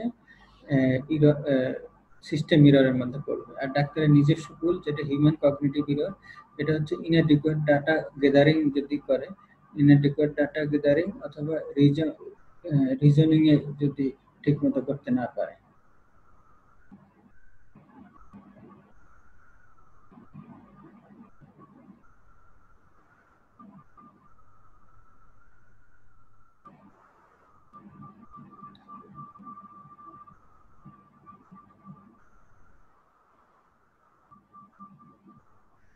এরপরে আসেন যে হচ্ছে আরেকটা বক্স, এটা খুব ইম্পর্টেন্ট, সবচেয়ে ইম্পর্টেন্ট বক্স এই চ্যাপ্টারের মধ্যে, যে ক্লিনিক্যাল রিজনিং করতে ভুল করার কি কি কারণ থাকতে পারে। মানে ক্লিনিক্যাল রিজনিং করতে ভুল যে কারণগুলো হতে পারে। ক্লিনিক্যাল রিজনিং জিনিসটা কি? এটা হচ্ছে যে কোনো একটা ক্লিনিক্যাল ডিসিশন পৌঁছানোর জন্য, কোনো একটা ক্লিনিক্যাল ডিসিশনে পৌঁছানোর জন্য চিন্তা ভাবনা, যুক্তিতর্ক করে এবং history, clinical examination, investigation রিপোর্টগুলোকে intermingling করে একটা ক্লিনিক্যাল ডিসিশনে পৌঁছাইতে পারা এবং ওই জিনিসগুলো নিয়ে চিন্তা ভাবনা করে একটা সঠিক ক্লিনিক্যাল ডিসিশন বা সঠিক ডায়াগনোসিসে পৌঁছাতে পারাই হচ্ছে ক্লিনিক্যাল রিজনিং। তো এই ক্লিনিক্যাল রিজনিং এর ভুল হইতে পারে অনেক সময়। সেই ভুলগুলো কি কি কারণে হইতে পারে সেটাকে তিনটা ভাগে ভাগ করা হয়েছে এই বক্সে। সেই ভাগগুলো কি কি? একটা হচ্ছে নলেজ গ্যাপ, আর একটা হচ্ছে miss interpretation of diagnostic test, knowledge gap, miss interpretation of diagnostic test, আর একটা হচ্ছে cognitive bias. Knowledge gap, miss interpretation of diagnostic test, আর হচ্ছে কগনিটিভ বায়াস।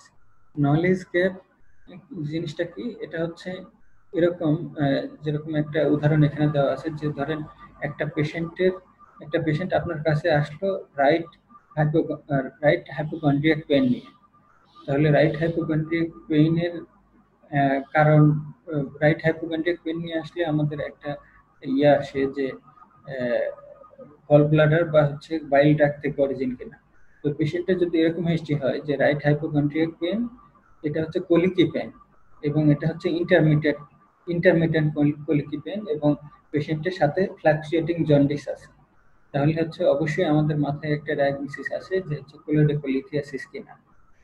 এখন যদি এরকম হিস্ট্রি নিয়ে এই পেশেন্ট প্রেজেন্ট করে এবং একই সাথে এই পেশেন্ট যদি এটা বলে যে তার এখন থেকে 10-15 বছর আগেই কোলেসিস্টেক্টমি করা, গল ব্লাডার ফেলে দেওয়া আছে, তাহলেও কি তার ডায়াগনোসিস কোলোডেকোলিথিয়াসিস হবে কিনা? এখন অনেক ডাক্তারের মাথায় এরকম চিন্তা ভাবনা থাকতে পারে যে গল ব্লাডারের মানে বাইল ডাক্টের যে স্টোন, এই স্টোনটা বাইল ডাক্টে ফর্মেশন হয় না, এটা গল ব্লাডার থেকে ফর্মেশন হয় এবং গল ব্লাডার থেকে পরে বাইল ডাক্টে এসে বাইল ডাক্ট অবস্ট্রাকশন করে। অনেকের ধারণা এরকম থাকতে পারে, কিন্তু প্রকৃত বিষয় হচ্ছে যে গল ব্লাডারে স্টোন তো ফর্মেশন হয়, আবার বাইল ডাক্টেও স্টোন ফর্মেশন হতে পারে। অর্থাৎ কারো যদি গল ব্লাডার না থাকে তাদের ক্ষেত্রে বাইল ডাক্টেও স্টোন ফর্মেশন হতে পারে। তো ওই পেশেন্ট, যে পেশেন্টের উদাহরণ আমরা দিলাম যে যার গল ব্লাডার কেটে ফেলে আসছে আরো অনেক আগে, এই পেশেন্টটা যদি বাইল ডাক্ট অবস্ট্রাকশনের ফিচারগুলো নিয়ে আসে, তাহলে কারো যদি এরকম জানা না থাকে যে বাইল ডাক্টেও স্টোন ফর্মেশন হতে পারে, তখন উনি হচ্ছে ডায়াগনোসিস ভুল করে ফেলতে পারে। এটা হচ্ছে নলেজ গ্যাপ। এরপরে হচ্ছে miss interpretation of diagnostic test. ধরেন একটা পেশেন্ট আপনার কাছে আসলো যে ধরেন রাইট সাইডেড হেমিপ্লেজিয়া নিয়ে আসলো, আপনি আপনার ক্লিনিক্যালি সাসপেক্ট করলেন যে তার হচ্ছে স্ট্রোক হয়েছে। এরপরে আপনি তার সিটি স্ক্যান করলেন বা এমআরআই করলেন, কিন্তু সিটি স্ক্যান বা এমআরআই কোনো ইনফেকশনের পাওয়া গেল না, চিহ্ন পাওয়া গেল না ব্রেনে। তো তখন কারো যদি জানা না থাকে যে সিটি স্ক্যান বা এমআরআই যদি খুব আর্লি আমরা করি, যে স্ট্রোক ডেভেলপ করার 6 ঘন্টার মধ্যে যদি করি, তাহলে তার সিটি স্ক্যান বা এমআরআই নর্মাল আসতে পারে। বা ছোট সাইজের যদি স্ট্রোক হয়, তাহলে সেটা তার সিটি স্ক্যানে নর্মাল আসতে পারে। এটা যদি আমাদের জানা না থাকে, তাহলে কিন্তু সেটা ভুল হইতে পারে। তাহলে ওই যে টেস্ট যেটা করলাম, ওই টেস্টের দেখা গেল যে হচ্ছে স্ট্রোক ডেভেলপ করার 6 ঘন্টার মধ্যেই আমি ইমেজিং করার কারণে আমার হচ্ছে ইমেজিং নর্মাল আসলো। তাহলে কেউ যদি ইন্টারপ্রেট করে যে এই তার ইমেজিং যেহেতু নর্মাল আসছে, সুতরাং তার স্ট্রোক হয়নি, তাহলে সেটা কিন্তু ভুল হবে। তাহলে এটা হচ্ছে ক্লিনিক্যাল রিজনিং ভুল হওয়ার একটা কারণ হতে পারে, যে ডায়াগনস্টিক টেস্টের মিস ইন্টারপ্রিটেশন। তাহলে এই এই ক্ষেত্রে সিটি স্ক্যান বা এমআরআই নর্মাল আসা সত্ত্বেও তার কিন্তু স্ট্রোক ডায়াগনোসিস করতে হবে। এরপরে কগনিটিভ বায়াস। কগনিটিভ বায়াস এটা হচ্ছে এটা নিজেদের ভুলের কারণে। যেমন ধরেন যে এরকম আমাদের বিভিন্ন হসপিটালে কতগুলা ক্লিনিক থাকে, যে যেমন হচ্ছে এসএল ক্লিনিক থাকে বা থাইরয়েড ক্লিনিক থাকে, এরকম বিভিন্ন ক্লিনিক থাকে, যে ক্লিনিকের কাজ হচ্ছে যে ওই সিলেক্টিভ পেশেন্টগুলাই সেখানে আসে এবং তাদের ফলো আপ করে তাদের ট্রিটমেন্ট ইন্টেন্সিফাই করা হয় বা কোনো ড্রাগের অ্যাডভার্স ইফেক্ট ডেভেলপ করছে কিনা সেটা দেখা হয়। তো এখন যদি এরকম হয়, ধরেন একটা এসএলই পেশেন্টেরই উদাহরণ দিই, যে একটা পেশেন্ট একটা এসএলই ক্লিনিকে একজন পেশেন্ট এসএলই হিসাবে ডায়াগনোস, যিনি হচ্ছে এসএলই ক্লিনিকে ফলো আপে আসেন।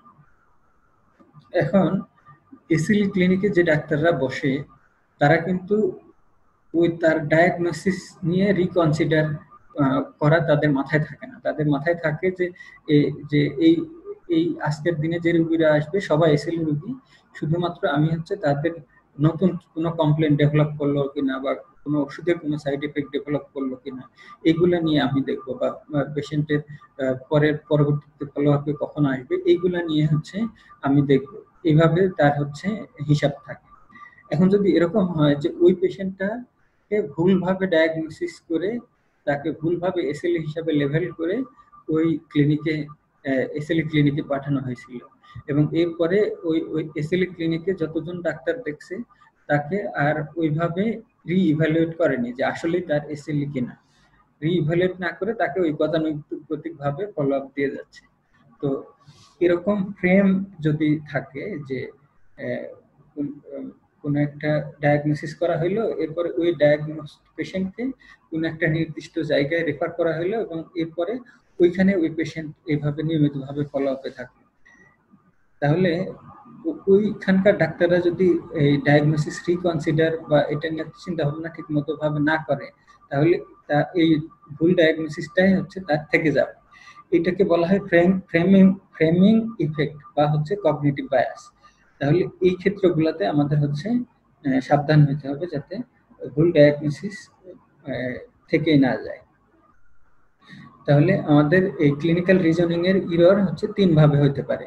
একটা হচ্ছে নলেজ গ্যাপের মাধ্যমে হতে পারে, আর একটা হচ্ছে ডায়াগনস্টিক টেস্টের মিস ইন্টারপ্রিটেশনের মাধ্যমে হতে পারে, আর একটা হচ্ছে কগনিটিভ বায়াসের মাধ্যমে হতে পারে। তাহলে এই 3 ধরনের জিনিস আমাদের পরীক্ষার জন্য মনে রাখতে হবে।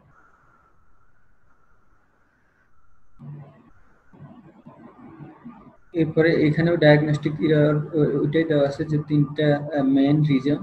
এরপরে আসেন ক্লিনিক্যাল রিজনিং। ক্লিনিক্যাল রিজনিং আমরা আগেই বললাম যে ক্লিনিক্যাল রিজনিং হচ্ছে যে কোনো একটা পেশেন্ট আসার পরে ওই পেশেন্টের হিস্ট্রি, এক্সামিনেশন, ইনভেস্টিগেশন করার পরে এই সবগুলা জিনিস নিয়ে চিন্তা ভাবনা করা, থিঙ্কিং করা এবং সবগুলার হিসাব নিকাশ করে এবং ইন্টারমিংলিং করে একটা সঠিক ডায়াগনোসিসে পৌঁছানো বা সঠিক ক্লিনিক্যাল ডিসিশন নেওয়া, এবং সঠিক ডায়াগনোসিস করার পরে সেটা কি কি ট্রিটমেন্ট অপশন হইতে পারে সেই অপশনগুলো মনে মনে সিলেক্ট করা এবং সেইগুলো নিয়ে পেশেন্টের সাথে ডিসকাস করা এবং ওই অনুযায়ী পেশেন্টের জন্য সবচেয়ে ভালো ট্রিটমেন্ট অপশন কোনটা হয় সেটা ঠিক করা, এই সবগুলোকে একত্রিত বলা হচ্ছে যে ক্লিনিক্যাল ডিসিশন।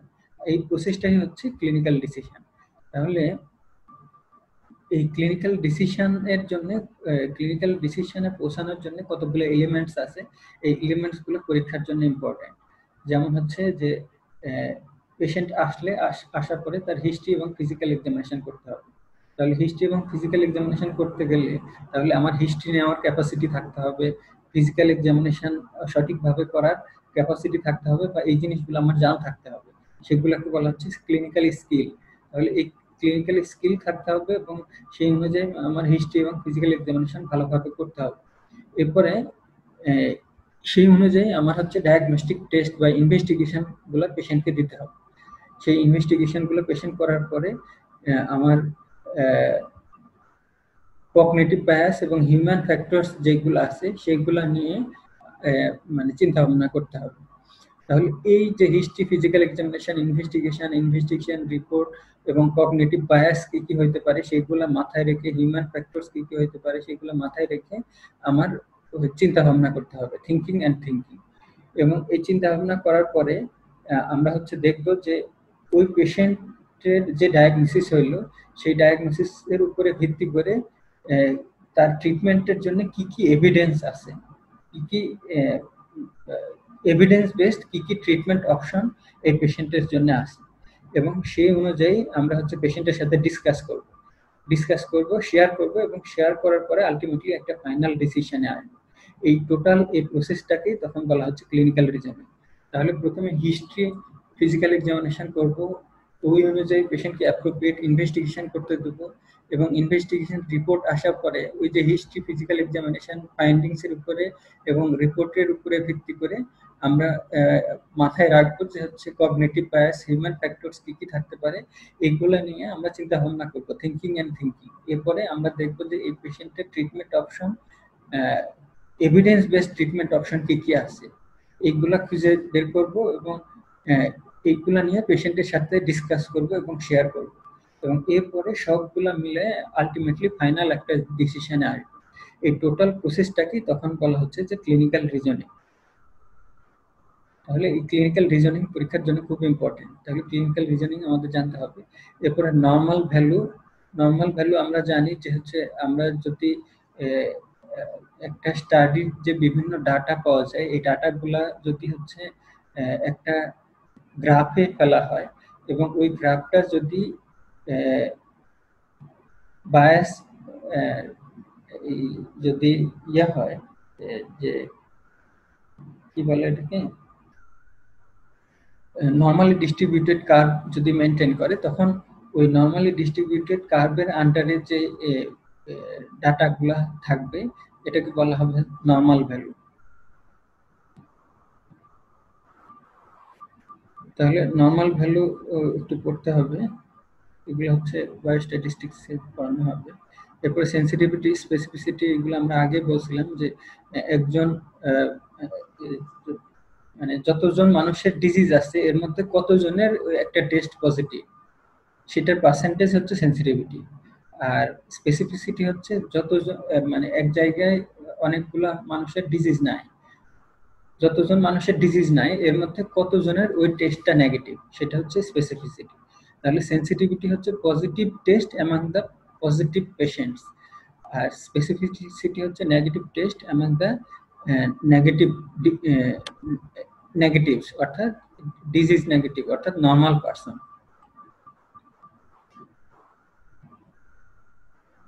তাহলে সেন্সিটিভিটি, স্পেসিফিসিটি কিছু কথাবার্তা দেওয়া আছে, এগুলো পরীক্ষায় আসে করতে হবে। এরপর আসেন টাইপ 1 এবং টাইপ 2 থিঙ্কিং। টাইপ 1 এবং টাইপ 2 থিঙ্কিং এটা খুব সহজ একটা জিনিস। সেটা হচ্ছে আমরা যদি একটা উদাহরণ দিই যে যখন কোনো একজন জুনিয়র ডাক্তার হসপিটালে পেশেন্ট দেখে, তখন সে রোগী আসার পরে তার হিস্ট্রি নেয়, এরপরে এক্সামিনেশন করে, এরপরে হিস্ট্রি এবং এক্সামিনেশন ফাইন্ডিংস এর উপরে ভিত্তি করে সে হচ্ছে কি কি ইনভেস্টিগেশন দেওয়া যাইতে পারে সেটার একটা লিস্ট তৈরি করে। এরপরে ওই ইনভেস্টিগেশন রিপোর্ট আসার পরে সে রিপোর্ট গুলা দেখে তার চিন্তা ভাবনা দেখা গেল যে একটু সরে গেল, অন্য আর একটা ডায়াগনোসিস মাথায় আসলো, তখন সে আরো কিছু ইনভেস্টিগেশন করতে দেয় এবং ওই অনুযায়ী দেখা গেল যে পরের ইনভেস্টিগেশন রিপোর্ট গুলো যখন আসে তখন সেই সবগুলা নিয়ে চিন্তা ভাবনা করে একটা ফাইনাল ডায়াগনোসিসে পৌঁছানোর চেষ্টা করে। তাহলে এভাবে স্টেপ বাই স্টেপ সায়েন্টিফিক ওয়েতে একজন ডাক্তার যে হচ্ছে লেস এক্সপিরিয়েন্স সে এভাবে আগায়। আর একজন তাহলে এই যে স্টেপ বাই স্টেপ সায়েন্টিফিক ওয়েতে এবং ফ্রেম ওয়েতে আগানো, এটা হচ্ছে টাইপ 2 থিঙ্কিং। আর একজন এক্সপিরিয়েন্স ডক্টর যিনি হচ্ছে অনেক এক্সপিরিয়েন্স, 40-50 বছর ধরে যিনি ডাক্তারি করতেছেন, উনি দেখা যায় যে হচ্ছে রুগী দেখলে বুঝতে পারেন যে হচ্ছে ওনার ডায়াগনোসিস কি হতে পারে। দেখার সাথে সাথে ডায়াগনোসিস করেন এবং ওই অনুযায়ী চিকিৎসা দিয়ে পেশেন্টদেরকে অনেক সময় বিদায় করে দেন। ওনার যে এক্সপিরিয়েন্স, মানুষ যে দেখার সঙ্গে সঙ্গে ডায়াগনোসিস করতে পারলেন, ওনার এটাকে বলা হচ্ছে টাইপ 1 থিঙ্কিং। তাহলে টাইপ 1 থিঙ্কিং হচ্ছে এক্সপিরিয়েন্স মানুষটা করে, আর টাইপ 2 থিঙ্কিং হচ্ছে লেস এক্সপিরিয়েন্স যারা নভিস যারা ওনারা হচ্ছে করেন টাইপ 2 থিঙ্কিং। তাহলে টাইপ 2 থিঙ্কিং হচ্ছে সায়েন্টিফিক ওয়ে, আর টাইপ 1 থিঙ্কিং হচ্ছে লেস সায়েন্টিফিক ওয়ে। আর টাইপ 1 থিঙ্কিং এ কিছুটা ইমোশনাল প্রসেসটা জড়িত থাকে, আর টাইপ 2 থিঙ্কিং ইমোশনাল অ্যাটাচমেন্ট খুব কম, লেস ইমোশনাল অ্যাটাচমেন্ট। আর টাইপ 2 থিঙ্কিং এ যেহেতু এটা হচ্ছে সায়েন্টিফিক ওয়ে এবং স্টেপ বাই স্টেপ আগানো, এখানে সময় অনেক বেশি লাগে। টাইপ 1 থিঙ্কিং এ সময় কম লাগে, ইফোর্ট কম লাগে, আর টাইপ 2 থিঙ্কিং এ ইফোর্ট বেশি লাগে। আর টাইপ 2 থিঙ্কিং এটা হচ্ছে ডেলিবারেট এবং কনসিয়াস, আর টাইপ 1 থিঙ্কিং অটোমেটিক এবং সাবকনসিয়াসলি এটা হয়। তারপরে এখানে 1.8 একটা ফিগার দেওয়া আছে, যেটা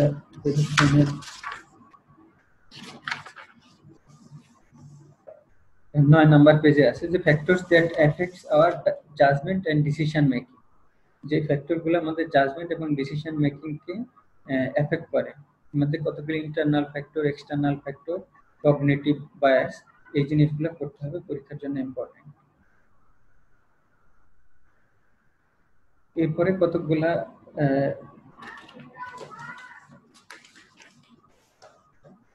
কমন কগনিটিভ বায়াস দেওয়া আছে মেডিসিনে। এই 13 ধরনের বায়াসের নাম, এই যে base rate neglect, ওমিশন bias, trial স্কুইং, এরকম 13টা কগনিটিভ বায়াসের নাম দেওয়া আছে, এগুলো একটু করতে হবে।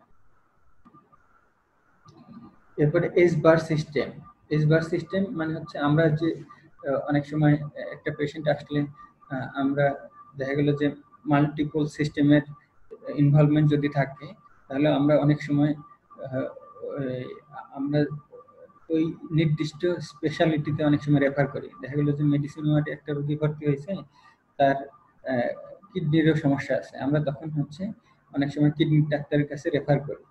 তো ওই রেফার করার সিস্টেমটা হচ্ছে এস বার সিস্টেম। এস বার সিস্টেম, এই এস বারের মিনিংটা অন্তত মনে রাখবেন, যে সিচুয়েশন, ব্যাকগ্রাউন্ড, অ্যাসেসমেন্ট এবং রিকমেন্ডেশন।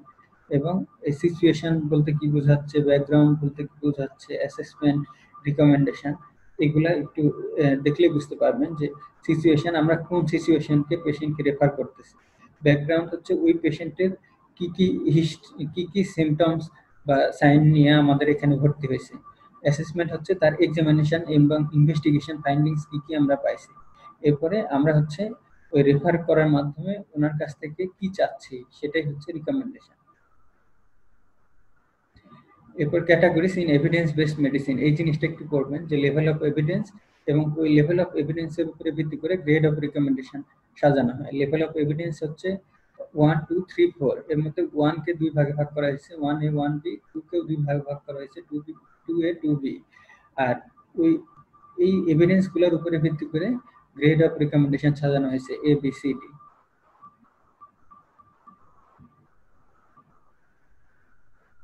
এরপরে ক্লিনিক্যাল এথিক্সের প্রিন্সিপাল, এটা ডেভিডসনের আগের ডিভিশনে দেওয়া ছিল, কিন্তু এই নতুন ডিভিশন আসার পরেও এই প্রিন্সিপাল অফ ক্লিনিক্যাল এথিক্স এটা পার্ট 1 পরীক্ষার প্রশ্নে আসে। এছাড়াও এই principal of clinical ethics deviation ছাড়া অন্যান্য মেডিসিনের বইয়ে আছে। আর যেহেতু পার্ট 1 পরীক্ষায় ডেভিশন ছাড়া অন্য মেডিসিনের বই থেকে কোশ্চেন হয়, সুতরাং এই প্রিন্সিপাল অফ ক্লিনিক্যাল এথিক্সটা পড়তে হবে। 4 ধরনের প্রিন্সিপাল আছে, একটা হচ্ছে অটোনমি, বেনিফিশিয়েন্স, নন মেলেফিশিয়েন্স, আর হচ্ছে জাস্টিস। অটোনমি হচ্ছে পেশেন্টের ইচ্ছা, পেশেন্টের ইচ্ছাকে প্রাধান্য দিতে হবে।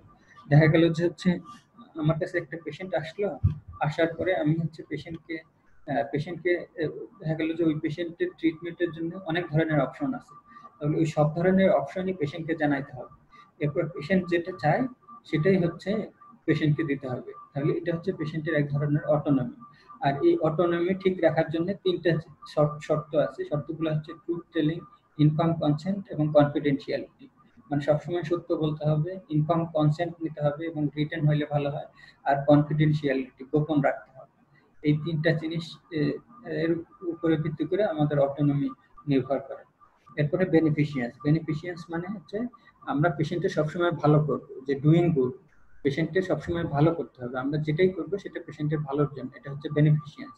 নন ম্যালিফিশিয়েন্স হচ্ছে যে পেশেন্টের জন্য খারাপ হয় এরকম কিছু করা যাবে না, সেটা হচ্ছে নন ম্যালিফিশিয়েন্স। তারপরে হচ্ছে জাস্টিস, জাস্টিস করতে হবে।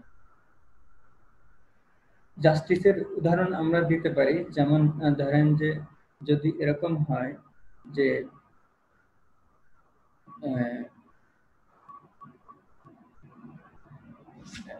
আমার ওয়ার্ডে আমি পেশেন্ট ভর্তি করাচ্ছি, তাহলে এই পেশেন্টগুলোর মধ্যে দেখা গেল যে আমার ওয়ার্ডে যতগুলা বেড আছে তার চেয়ে বেশি সংখ্যক পেশেন্ট আমার কাছে আসলো, আর আমার হাসপাতালে ফ্লোরে ভর্তি করানোর কোনো সুযোগ নেই। তাহলে যে পেশেন্টগুলো আসলো তাদের মধ্যে সিরিয়াস যারা, তাদেরকে আমি আগে ভর্তি করব, এটা হচ্ছে জাস্টিস। ঠিক আছে? আর এই জাস্টিসের সাথে 3টা জিনিস রিলেটেড। একটা হচ্ছে 3টা জিনিসের উপরে ডিপেন্ড করে জাস্টিস নির্ভর করে। যেমন হচ্ছে প্রয়োজন, কার প্রয়োজন বেশি, কার রাইট বেশি, কার মেরিট বেশি, এই 3টার উপরে ভিত্তি করে জাস্টিস ডিপেন্ড করে। মেরিট বেশি যেমন ধরেন হচ্ছে মানে আমার কাছে একটা বেড আছে, 2জন পেশেন্ট আসলো, একজন হচ্ছে দেশের রাষ্ট্রপতি আর একজন সাধারণ মানুষ, 2জনই সমানভাবে ইল, তাহলে আমার হচ্ছে আগে রাষ্ট্রপতির চিকিৎসা করতে হবে, এটা হচ্ছে মেরিট। তারপর হচ্ছে রাইট, যার হচ্ছে রাইট বেশি তার চিকিৎসা আগে করতে হবে, যার নিড বেশি, যার প্রয়োজন বেশি তার আগে চিকিৎসা করতে হবে। তাহলে প্রিন্সিপাল অফ ক্লিনিক্যাল এথিক্স 4 ধরনের। অটোনমি, পেশেন্টের ইচ্ছাকে প্রাধান্য দেওয়া, পেশেন্টকে স্বাধীনতা দিতে হবে। বেনিফিশিয়ান্স, পেশেন্টের জন্য ভালো হয় এরকম কাজ করতে হবে। নন ম্যালিফিশিয়েন্স, পেশেন্টের জন্য খারাপ হয় এরকম কাজ করা যাবে না। জাস্টিস, পেশেন্টের প্রতি ন্যায় বিচার করতে হবে, যেটা 3টা বিষয়ের উপর ডিপেন্ড করে, প্রয়োজন বেশি কিনা, তার অধিকার বেশি কিনা, তার মেরিট বেশি কিনা। তারপরে এই ক্লিনিক্যাল ইথিক্স এর প্রিন্সিপাল গুলোকে বাস্তবায়ন করতে গেলে কতগুলো প্রবলেমের উপরে ফেস করতে হয়। সেই প্রবলেম গুলোকে বলা হচ্ছে ইথিক্যাল প্রবলেম।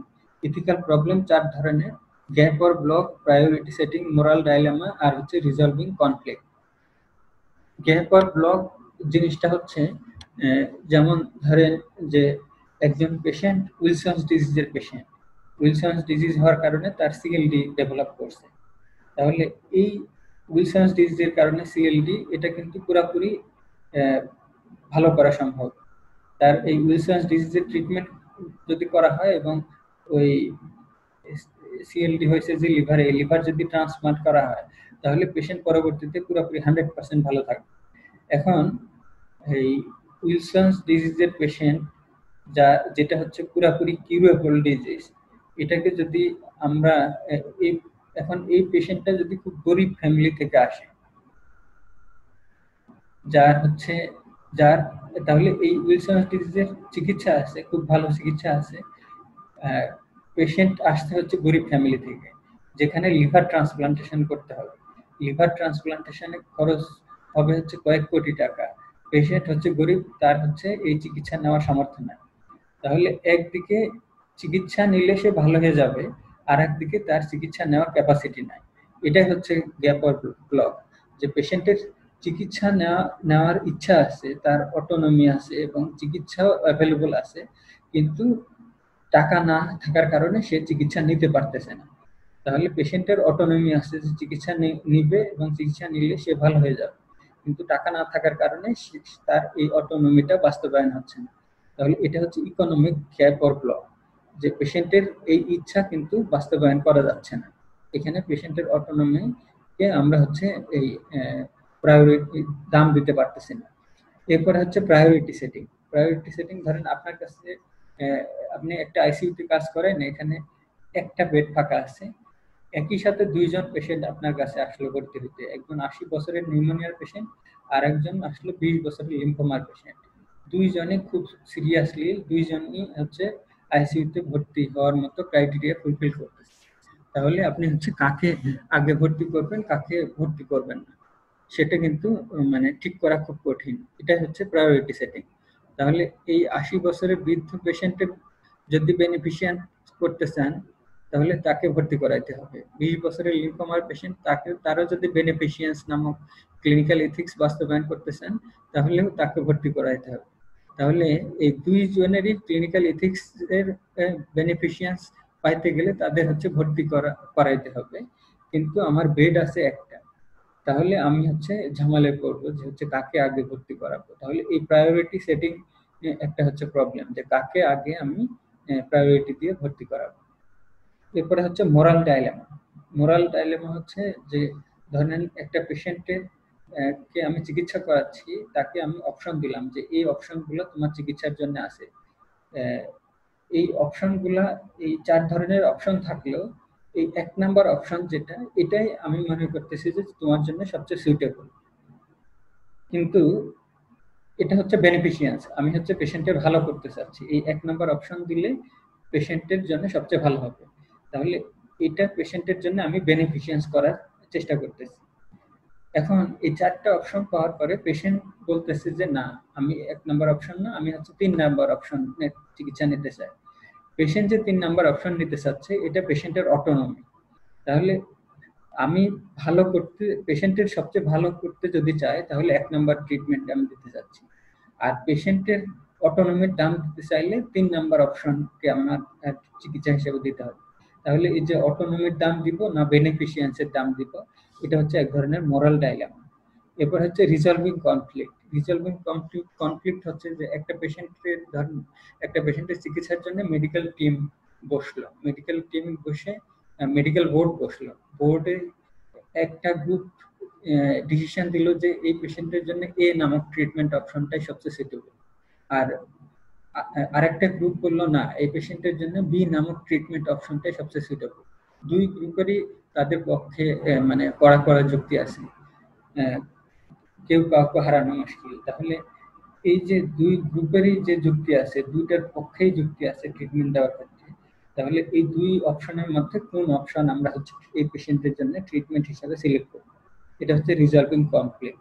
তাহলে ইথিক্যাল প্রিন্সিপাল অফ ক্লিনিক্যাল ইথিক্সও যেরকম 4 ধরনের, ওই ইথিক্স বাস্তবায়ন করতে গেলে আমরা হচ্ছে 4 ধরনের ইথিক্যাল প্রবলেমে পড়তে পারি: gap or block, priority setting, moral dilemma R resolving conflict. এরপরে clinical therapeutics and good prescribing. এখানে পড়ানোর তেমন কিছু নাই, এখানে এই বক্সটা পড়বেন। তারপরে drugs target and mechanism of action, এই যে সিলেক্টিভিটি, অ্যাগনিস্ট, অ্যান্টাগনিস্ট, এগুলার ডেফিনেশন এক্সাম্পল করতে হবে।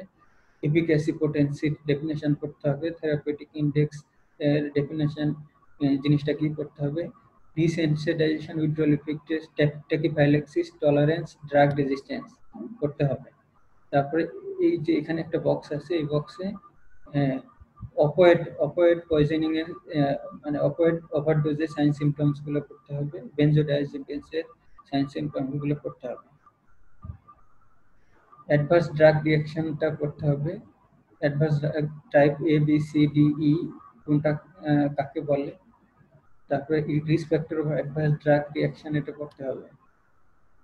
অ্যাডভার্স ড্রাগ রিঅ্যাকশনের কমন উদাহরণগুলো করতে হবে, যেমন হচ্ছে AC inhibitor, anticoagulant, beta blocker, calcium channel blocker, ডিকক্সিন, এগুলা অ্যাডভার্স ইফেক্টগুলো করতে হবে।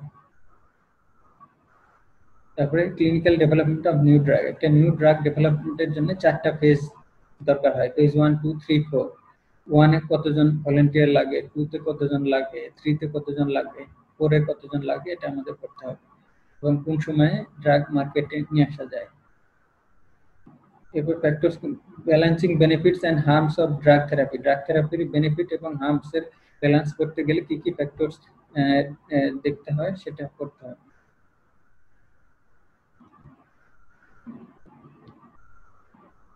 এরপর এই জিনিসটা করতে হবে যে প্ল্যান্ড অ্যাকশন, প্রেসক্রিপশন করতে গেলে প্ল্যান্ড অ্যাকশন আনইনটেন্ডেড হতে পারে, ইনটেন্ডেড হতে পারে, কারেক্ট অ্যাকশন হতে পারে। আনইনটেন্ডেড আবার স্লিপ, ল্যাপস হতে পারে, ইনটেন্ডেড মিস্টেক এবং ভায়োলেশন হতে পারে। এই যে factors balancing benefits and harms, এটা আগে দেখানো হলো। কজেস অফ প্রেসক্রাইবিং এরর, এটা পড়তে হবে, খুব ইম্পর্টেন্ট।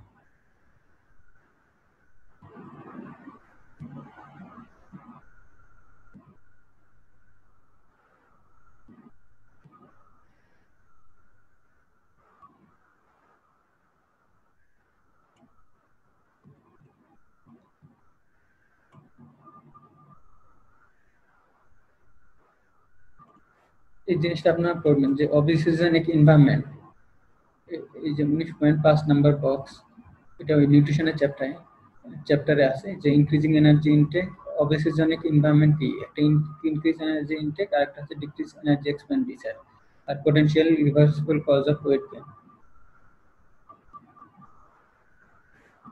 তারপর causes of under nutrition and weight loss, এটা পড়তে হবে। Under নিউট্রিশনের feature, severe under নিউট্রিশনের feature, আর স্টারভেশনে কি কি ইনফেকশন হতে পারে, রিফিডিং সিনড্রোম করতে হবে।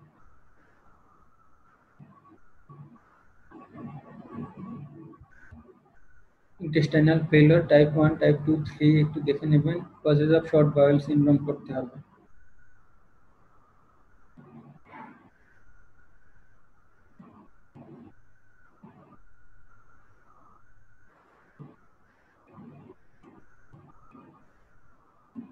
মিনারেলস গুলো করতে হবে, calcium, phosphate, zinc, selenium, copper. Environmental ডিজিজের মধ্যে আমরা স্মোকিং, রেডিয়েশন, এটা নিয়ে কিছুটা আলোচনা করছি। রেডিয়েশন থেকে আরেকটা জিনিস লাগবে, সেটা হচ্ছে এই যে এই ছবিটা, এই ছবি থেকে কোশ্চেন আসছিল। এই ছবি দেখলে আমরা বুঝতে পারতেছি যে মানে বিভিন্ন ধরনের রেডিয়েশন যেগুলো, সেগুলো হচ্ছে কোনটা ইয়ারে এবং টিস্যুতে কতটুকু পেনিট্রেট করতে পারে এবং প্রোটেকশনের জন্য কি ইউজ করা যায়। দেখা যাচ্ছে আলফা পার্টিকেল ইয়ারে ফিউ সেন্টিমিটার ভেদ করতে পারে, কোনো টিস্যু পেনিট্রেট করতে পারে না, এটা থেকে প্রোটেকশনের জন্য পেপার ইউজ করলে হয়। বিটা পার্টিকেল ইয়ারে ফিউ মিটার অতিক্রম করতে পারে, টিস্যুতে ফিউ মিলিমিটার, এদের প্রোটেকশনের জন্য অ্যালুমিনিয়াম ফয়েল ইউজ করা হয়। এক্স-রে গামারে ইয়ারে কিলোমিটার পর্যন্ত চলে যেতে পারে, টিস্যু ভেদ করে চলে যায়, বডির এক প্রান্ত থেকে ভেদ করে চলে যাবে, এদের থেকে প্রোটেকশনের জন্য লেড বা কনক্রিট ইউজ করা হয়। আর নিউট্রন ইয়ারেও কিলোমিটার ভেদ করে, বডিতে পুরো ভেদ করে চলে যাবে, এদেরকে লেড বা কনক্রিট কেউ এদের হচ্ছে প্রোটেকশন তেমন দিতে পারে না। এরপরে আরেকটা জিনিস করতে হয় আমাদের, সেটা হচ্ছে এই থার্মোরেগুলেশন। এখানে মনে রাখবেন যে হচ্ছে আমাদের বডিতে হিট প্রোডাকশন হয়, আবার হিট লস হয়। তো যখন আমরা হচ্ছে হট এনভায়রনমেন্টে যাই, হট এনভায়রনমেন্টে গেলে আমাদের হিট প্রোডাকশন কমে আর হিট লসটা বাড়ে। আর যখন আমরা হচ্ছে কোল্ড এনভায়রনমেন্টে যাই, তখন হিট লসটা কমে, হিট প্রোডাকশন বাড়ে। তাহলে দেখেন যে হট এনভায়রনমেন্টে যখন যাব তখন হিট প্রোডাকশন কমে যাবে আর হিট লস বাড়বে। তাহলে হট এনভায়রনমেন্টে হিট প্রোডাকশন কমে যাবে আর হিট লস বাড়বে। তাহলে দেখেন এখানে হট এনভায়রনমেন্টে যখন যাচ্ছে তখন তাদের হচ্ছে লেথার্জি তৈরি হয়। লেথার্জি তৈরি হলে তখন বডির মুভমেন্ট কমে যায়, মুভমেন্ট কমে গেলে হিট প্রোডাকশন কমে। আর এছাড়া মেটাবলিক অ্যাক্টিভিটি কমে, মাসেল অ্যাক্টিভিটি কমে, যার ফলে হিট প্রোডাকশন কমে। আর এই হট এনভায়রনমেন্টে হিট লস বাড়ে। আমরা ওই যে পরিবহন, পরিচালন, বিকিরণ এবং বাষ্পীভবন যেগুলো করছি, যে পরিবহন কন্ডাকশন, তারপর হচ্ছে পরিচালন রেডিয়েশন, তারপরে হচ্ছে বিকিরণ কনভেকশন, বাষ্পীভবন ইভাপোরেশন। তাহলে এই পরিবহন, পরিচালন, বিকিরণ এবং বাষ্পীভবন এইগুলো বেড়ে যাবে। হট এনভায়রনমেন্টে গেলে এগুলো বাড়বে। এগুলো বাড়বে কিভাবে? আমাদের ওই পেরিফেরাল ভেসোডাইলেটেশন হয়, কিউটেনিয়াস ভেসোডাইলেটেশন হলে তখন হিট লসটা হওয়া সহজ হয়। সোয়েটিং এর মাধ্যমে, ভেসোডাইলেটেশনের মাধ্যমে হিট লস হবে। তাহলে হট এনভায়রনমেন্টে গেলে বেসাল মেটাবলিক রেট কমবে, মাসেল অ্যাক্টিভিটি কমবে, লেথার্জি হবে, যার ফলে হিট প্রোডাকশন কমে যাবে। আর কন্ডাকশন, কনভেকশন, ইভাপোরেশন, রেডিয়েশন এগুলো বেশি হবে ভেসোডাইলেটেশন এবং সোয়েটিং এর মাধ্যমে। আর কোল্ড এনভায়রনমেন্টে যদি যায় তাহলে এর উল্টোটা হবে, হিট প্রোডাকশন বাড়বে। হিট প্রোডাকশন কিভাবে বাড়বে?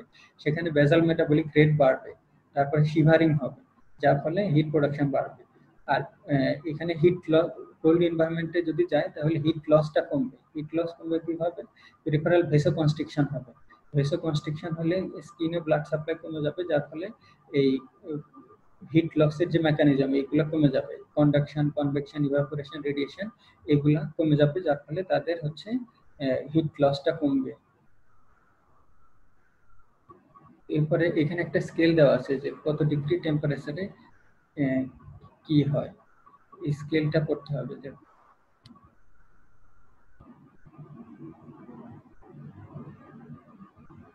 যেমন হিট স্ট্রোক, হিট স্ট্রোক হচ্ছে কত টেম্পারেচারে, এবং সেখানে হট এবং not sweating, multi organ failure হয়, কনফিউশন হয়, অ্যাগ্রেশন শক হয়।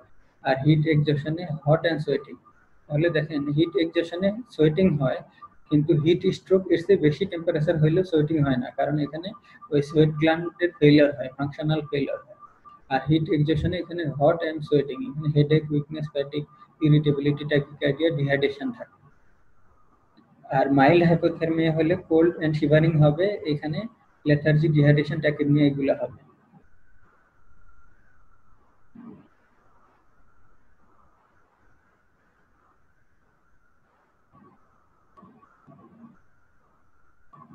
তাহলে হাইপোথার্মিয়াতেও কিন্তু ডিহাইড্রেশন হতে পারে। এরপরে কোল্ড ইনজুরি। কোল্ড ইনজুরি তিন ধরনের: ফ্রিজিং কোল্ড ইনজুরি, নন ফ্রিজিং কোল্ড ইনজুরি এবং চিল ব্লেন।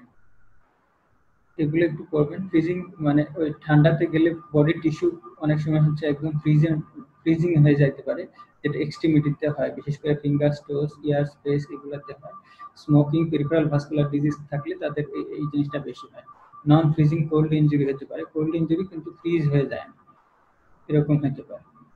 তারপর হচ্ছে চিল ব্লেন হতে পারে, যে tender red purplish skin lesion হতে পারে কোল্ড এনভায়রনমেন্টে গেলে, যেটাকে চিল ব্লেন বলা হচ্ছে। এরপরে হচ্ছে হিট রিলেটেড ইলনেস হতে পারে। Hit related illness, hit cramp, hit syncope, এক্সজশন, heat stroke. মানে যখন হট এনভায়রনমেন্টে যাওয়া হয় তখন আমরা বললাম যে তাদের হিট লস হয়, সোয়েটিং হয়। সোয়েটিং হইলে তাদের যে সোডিয়াম লস হচ্ছে, যার ফলে হাইপোনাট্রিমিয়া হয়। হাইপোনাট্রিমিয়া হইলে তাদের ক্যালসিয়াম চ্যানেল ওপেন হয়, ওইখানে ক্যালসিয়াম তখন মাসেল সেলের ভিতরে এন্টার করে এবং মাসেল কন্ট্রাকশন করে, যেটাকে বলা হচ্ছে হিট ক্র্যাম্প। তাহলে যখন সোয়েটিং হবে, সোয়েটিং হইলে যখন আমরা হট এনভায়রনমেন্টে যাচ্ছি সোয়েটিং হচ্ছে, যার ফলে সোডিয়াম লস হচ্ছে, হাইপোনাট্রিমিয়া হচ্ছে, মাসেল সেলে ক্যালসিয়াম চ্যানেল ওপেন হচ্ছে, ক্যালসিয়াম এন্টার করতেছে সেলের ভিতরে, যার ফলে মাসেল কন্ট্রাকশন হচ্ছে, হিট ক্র্যাম্প। তাহলে তাদের ক্র্যাম্পিং হচ্ছে, অর্থাৎ হট এনভায়রনমেন্টে গেলে হিট ক্র্যাম্প হতে পারে তখন। তাহলে এই কন্ডিশনগুলোতে আমাদের প্লেন ওয়াটার যদি আমরা খাই তাহলে কিন্তু হিট ক্র্যাম্পটা আরো বাড়বে, এক্ষেত্রে আমাদের স্যালাইন ওয়াটার খাইতে হবে। আমরা অনেক সময় দেখি যে খেলোয়াড়দের ওই যে ক্র্যাম্প হয়, যেটা অর্থাৎ ওরা ওই অনেক দৌড়ানোর ফলে, সোয়েটিং এর ফলে, গরম লাগার ফলে তাদের এই ঘটনাটা ঘটে, যে হিট ক্র্যাম্পটা হয়। হিট সিনকোপ, যখন আমরা হট এনভায়রনমেন্টে যাই তখন আমরা বললাম যে পেরিফেরাল ভেসোডাইলেটেশন হয়। পেরিফেরাল ভেসোডাইলেটেশন যখন হয় তখন ব্লাড গুলো পেরিফেরাল কুলিং হয়, লোয়ার লিম্বের দিকে চলে যায়, যার ফলে তখন তাদের হচ্ছে ব্রেনে ব্লাড সাপ্লাই কমে যায়, ইসোফেগাল সিনকোপ হইতে পারে। এরপরে হিট এক্সজশন হতে পারে। হিট এক্সজশন যখন সোয়েটিং হবে, সোয়েটিং বেশি পরিমাণে হইলে এবং সল্ট ওয়াটার যদি রিপ্লেসমেন্ট যদি এডিকুয়েট না হয়, তখন দেখা যাবে যে তারা হচ্ছে এক্সজস্টেড হয়ে যায়। হিট স্ট্রোক হতে পারে, যদি টেম্পারেচার 40 ডিগ্রি বেশি হয় তখন সেটা লাইফ থ্রেটেনিং কন্ডিশন, স্ট্রোক হতে পারে, হিট স্ট্রোক বলা হচ্ছে এটাকে। এরপরে হচ্ছে হাই অল্টিটিউডে কি কি সমস্যা হতে পারে। হাই অল্টিটিউডে একটা হচ্ছে অ্যাকুট মাউন্টেন সিকনেস হতে পারে।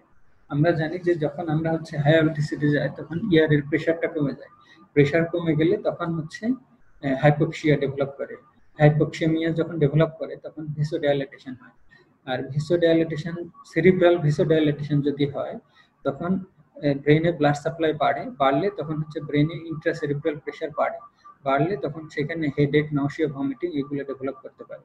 তাহলে হঠাৎ করে কেউ যদি উপরে পাহাড়ে উঠে অনেক উঁচুতে, আর হাইপোক্সিয়া থেকে সেরিব্রাল ভেসোডাইলেটেশন হয়ে ইন্ট্রাসেরিব্রাল প্রেশার বেড়ে হেডেক, নাউসিয়া, ভমিটিং এইগুলো ডেভেলপ করতে পারে, যেটাকে অ্যাকুট মাউন্টেন সিকনেস বলে। আর হাই অল্টিটিউড সেরিব্রাল এডিমা, এখন এই পেশেন্টটা এই অ্যাকুট মাউন্টেন সিকনেস যাদের হচ্ছে এদেরই কারো কারো ক্ষেত্রে যেহেতু ভেসোডাইলেটেশন হচ্ছে ওইখান থেকে এক্সট্রাভাসেশন হইতে পারে, ফ্লুইড ইন্ট্রাভাস্কুলার ফ্লুইড গুলা এক্সট্রাভাসেশন হতে পারে, হয়ে তাদের হাই অল্টিটিউড সেরিব্রাল এডিমা হতে পারে।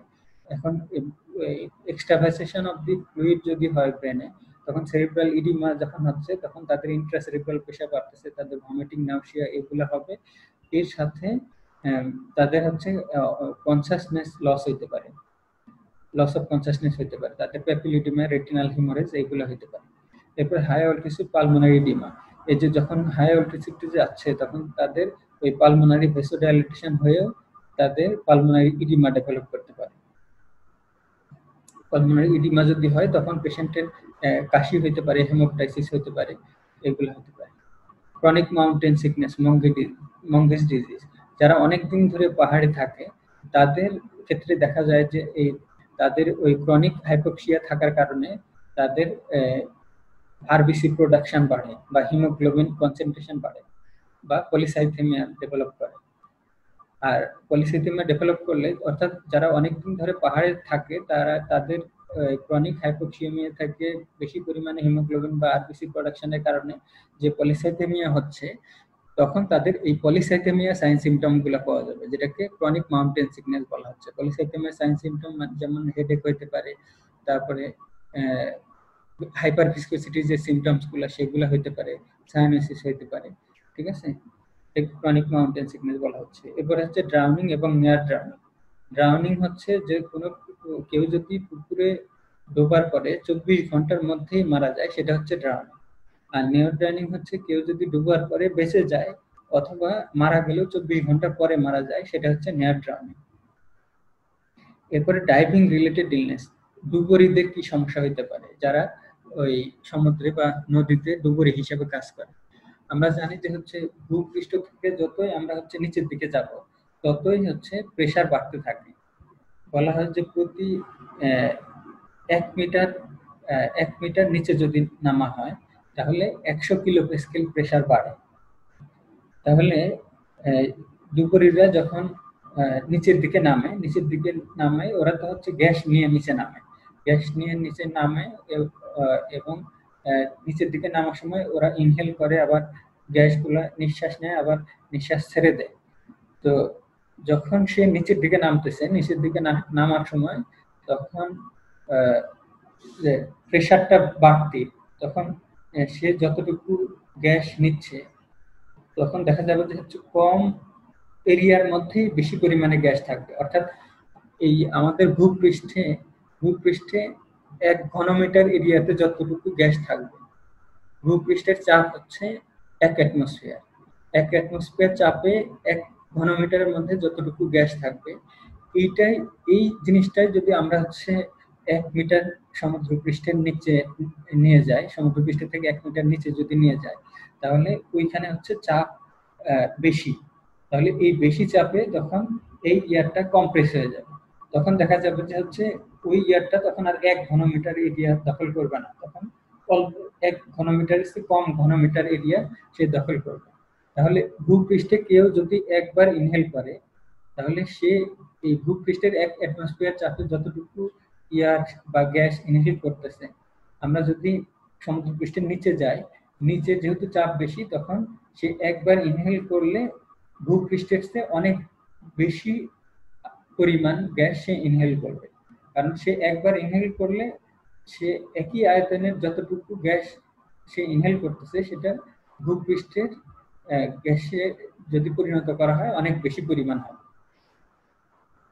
তাহলে কোনো ডুবুরি যখন নিচের দিকে নামে তখন সে যে গ্যাসগুলো ইনহেল করতেছে সেগুলা যেহেতু চাপ বেশি, তখন সে প্রতিবার ইনহেলে যতটুকু গ্যাস ইনহেল করতেছে এটা ভূপৃষ্ঠে নিয়ে আসা গেলে সেটা অনেক বেশি আয়তন দখল করবে।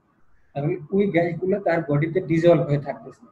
এবার সে যখন উপরের দিকে উঠতে থাকতেছে, উপরের দিকে ওঠার সময় ওই গ্যাসগুলা কিন্তু যেহেতু উপরের দিকে ওঠার সময় চাপ কমে যাচ্ছে, ওই গ্যাসগুলোর আয়তন আস্তে আস্তে বাড়তে থাকবে। এখন আমরা জানি যে আমাদের ওই গ্যাসের মধ্যে নাইট্রোজেন থাকে, অক্সিজেন থাকে, এগুলো থাকে। এখন নাইট্রোজেন যদি বেশি পরিমাণে ডিজলভ থাকে আমাদের শরীরে, তাহলে কিন্তু আমরা আনকনসিয়াস হয়ে যেতে পারি।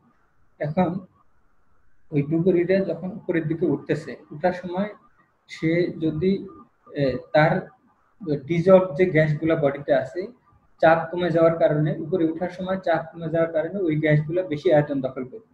তাহলে সে যখন নিঃশ্বাস ছাড়বে, ছাড়ার সময় ওই গ্যাসগুলো যখন পালমোনারি ক্যাপিলারি থেকে অ্যালভিওলারিতে আসবে এবং অ্যালভিওলারি থেকে আলটিমেটলি প্রশ্বাসের মাধ্যমে যখন গ্যাস ছেড়ে দিবে, ছেড়ে দেওয়ার সময় দেখা যাবে যে যত পরিমাণে সে উপরের দিকে ওঠার সময় ওই গ্যাসগুলো যত বেশি পরিমাণে চাপ কমার কারণে তার ওই ডিজলভ গ্যাসগুলো আস্তে আস্তে যত বেশি পরিমাণে আয়তন দখল করতেছে, তাকে তত বেশি পরিমাণে নিঃশ্বাস ছাড়তে হবে। ছাড়লেই কেবলমাত্র সে বাঁচতে পারবে। যদি সে উপরে ওঠার সময় মানে প্রচুর পরিমাণে নিঃশ্বাস না ছাড়ে, তাহলে যে গ্যাসগুলা মানে সে তার বডির ভিতরে ডিজলভ ছিল এবং সেগুলো উপরের দিকে ওঠার সময় আরো বেশি আয়তন দখল করতেছে, তাহলে ওই গ্যাসগুলো যখন পালমোনারি ক্যাপিলারি থেকে অ্যালভিওলের মধ্যে আসবে, অ্যালভিওলেতে আসার সময় দেখা যাবে যে ওই গ্যাসগুলো আরো এক্সপ্যান্ডেড হবে। এক্সপ্যান্ডেড হলে অ্যালভিওলার ওয়ালে সে প্রেসার ক্রিয়েট করবে, অ্যালভিওলারকে প্রেসার ক্রিয়েট করে সে অ্যালভিওলার ড্যামেজ করবে, অ্যালভিওলার রাপচার হবে এবং তাদের হচ্ছে নিউমোমিডিয়াস্টিনাম ডেভেলপ করতে পারে। তাহলে ডুবুরিরা যখন উপরের দিকে উঠবে, সে যদি মানে ভালোভাবে নিঃশ্বাস না ছাড়ে, তখন তাদের নিউমোমিডিয়াস্টিনাম ডেভেলপ করতে পারে এবং ঠিকভাবে এই গ্যাসগুলা এই পালমোনারি ক্যাপিলারি থেকে সবগুলা গ্যাস অ্যালভিওলাতে হয়তো এসে ছাড়তেও পারবে না। এই গ্যাস পুরোপুরি অ্যালভিওলাতে আসতে যদি না পারে, এগুলো তখন পালমোনারি ভেনের মাধ্যমে লেফট অ্যাট্রিয়ামে আসবে এবং লেফট অ্যাট্রিয়াম থেকে লেফট ভেন্ট্রিকল, সেখান থেকে আর সিস্টেমিক সার্কুলেশনে চলে যাবে। সিস্টেমিক সার্কুলেশনে যে বডির বিভিন্ন জায়গায় তখন ইয়ার এম্বোলিজম ডেভেলপ করতে পারে। তাহলে ডুবুরিরা যখন উপরের দিকে উঠে, তখন তাদের এই যে নিউমোমিডিয়াস্টিনাম বা পালমোনারি ব্যারোট্রমা, যেটা অ্যালভিওলার রাপচার হচ্ছে, যেটাকে পালমোনারি ব্যারোট্রমা বলা হচ্ছে, এবং ওই ইয়ারগুলা মিডিয়াস্টিনামে চলে আসতেছে, যেটাকে নিউমোমিডিয়াস্টিনাম বলা হচ্ছে। তাহলে এই পালমোনারি ব্যারোট্রমা বা নিউমোমিডিয়াস্টিনাম এগুলা হইতে পারে, বা আর্টেরিয়াল গ্যাস এম্বোলিজম হইতে পারে কোনো ডুবুরি যদি উপরের দিকে ওঠার সময় ঠিক মতো নিঃশ্বাস না ছাড়ে। তাহলে এই একটা ডুবুরি নিচ থেকে যখন উপরের দিকে উঠতেছে, তখন তার প্রেশারটা কমতেছে, সে কারণে এটাকে বলা হচ্ছে ডিকম্প্রেশন। আর এই ডিকম্প্রেশনের নিয়মগুলো যদি সে ঠিকমতো ফলো না করে, তাহলে তার ভিতরে কতগুলো সাইন সিমটমস ডেভেলপ করতেছে, যেটাকে ডিকম্প্রেশন সিকনেস বা ইলনেস বলা হচ্ছে। আর এই ডিকম্প্রেশন ইলনেসেরই একটা পার্ট হচ্ছে ব্যারোট্রমা, পালমোনারি ব্যারোট্রমা, যেখানে নিউমোমিডিয়াস্টিনাম, নিউমোথরাক্স অথবা আর্টেরিয়াল গ্যাস এম্বোলিজম এগুলো হতে পারে। এরপরে প্রায়োরিটিস ইন হিউম্যানিটেরিয়ান ক্রাইসিস, এখানকার এই জিনিসগুলো একটু পড়তে হবে। তাহলে এই মোটামুটি আমাদের এই clinical decision making, therapeutics and good prescribing, environmental factors in disease এবং nutritional factors in disease, vitamins, nutrition, যেখান থেকে প্রায় 7-8টার মতো কোশ্চেন আসে, সিঙ্গেল বেসড কোশ্চেন এখান থেকে আসে। এইগুলা যেগুলা দেখানো হলো লেকচার শিটে এবং পাওয়ার পয়েন্টে, এগুলো আপনারা ডেভিডসনের সাথে মিলায় ডেভিডসন থেকে করতে পারলে আশা করা যায় যে সবগুলা কোশ্চেন কমন পাবেন। এই পড়া অত্যন্ত সহজ এবং পড়াশোনা কম, এই অল্প পড়ায় আপনি বেশি মার্কস তুলতে পারবেন এই চ্যাপ্টারগুলো যদি ঠিক মতো পড়েন।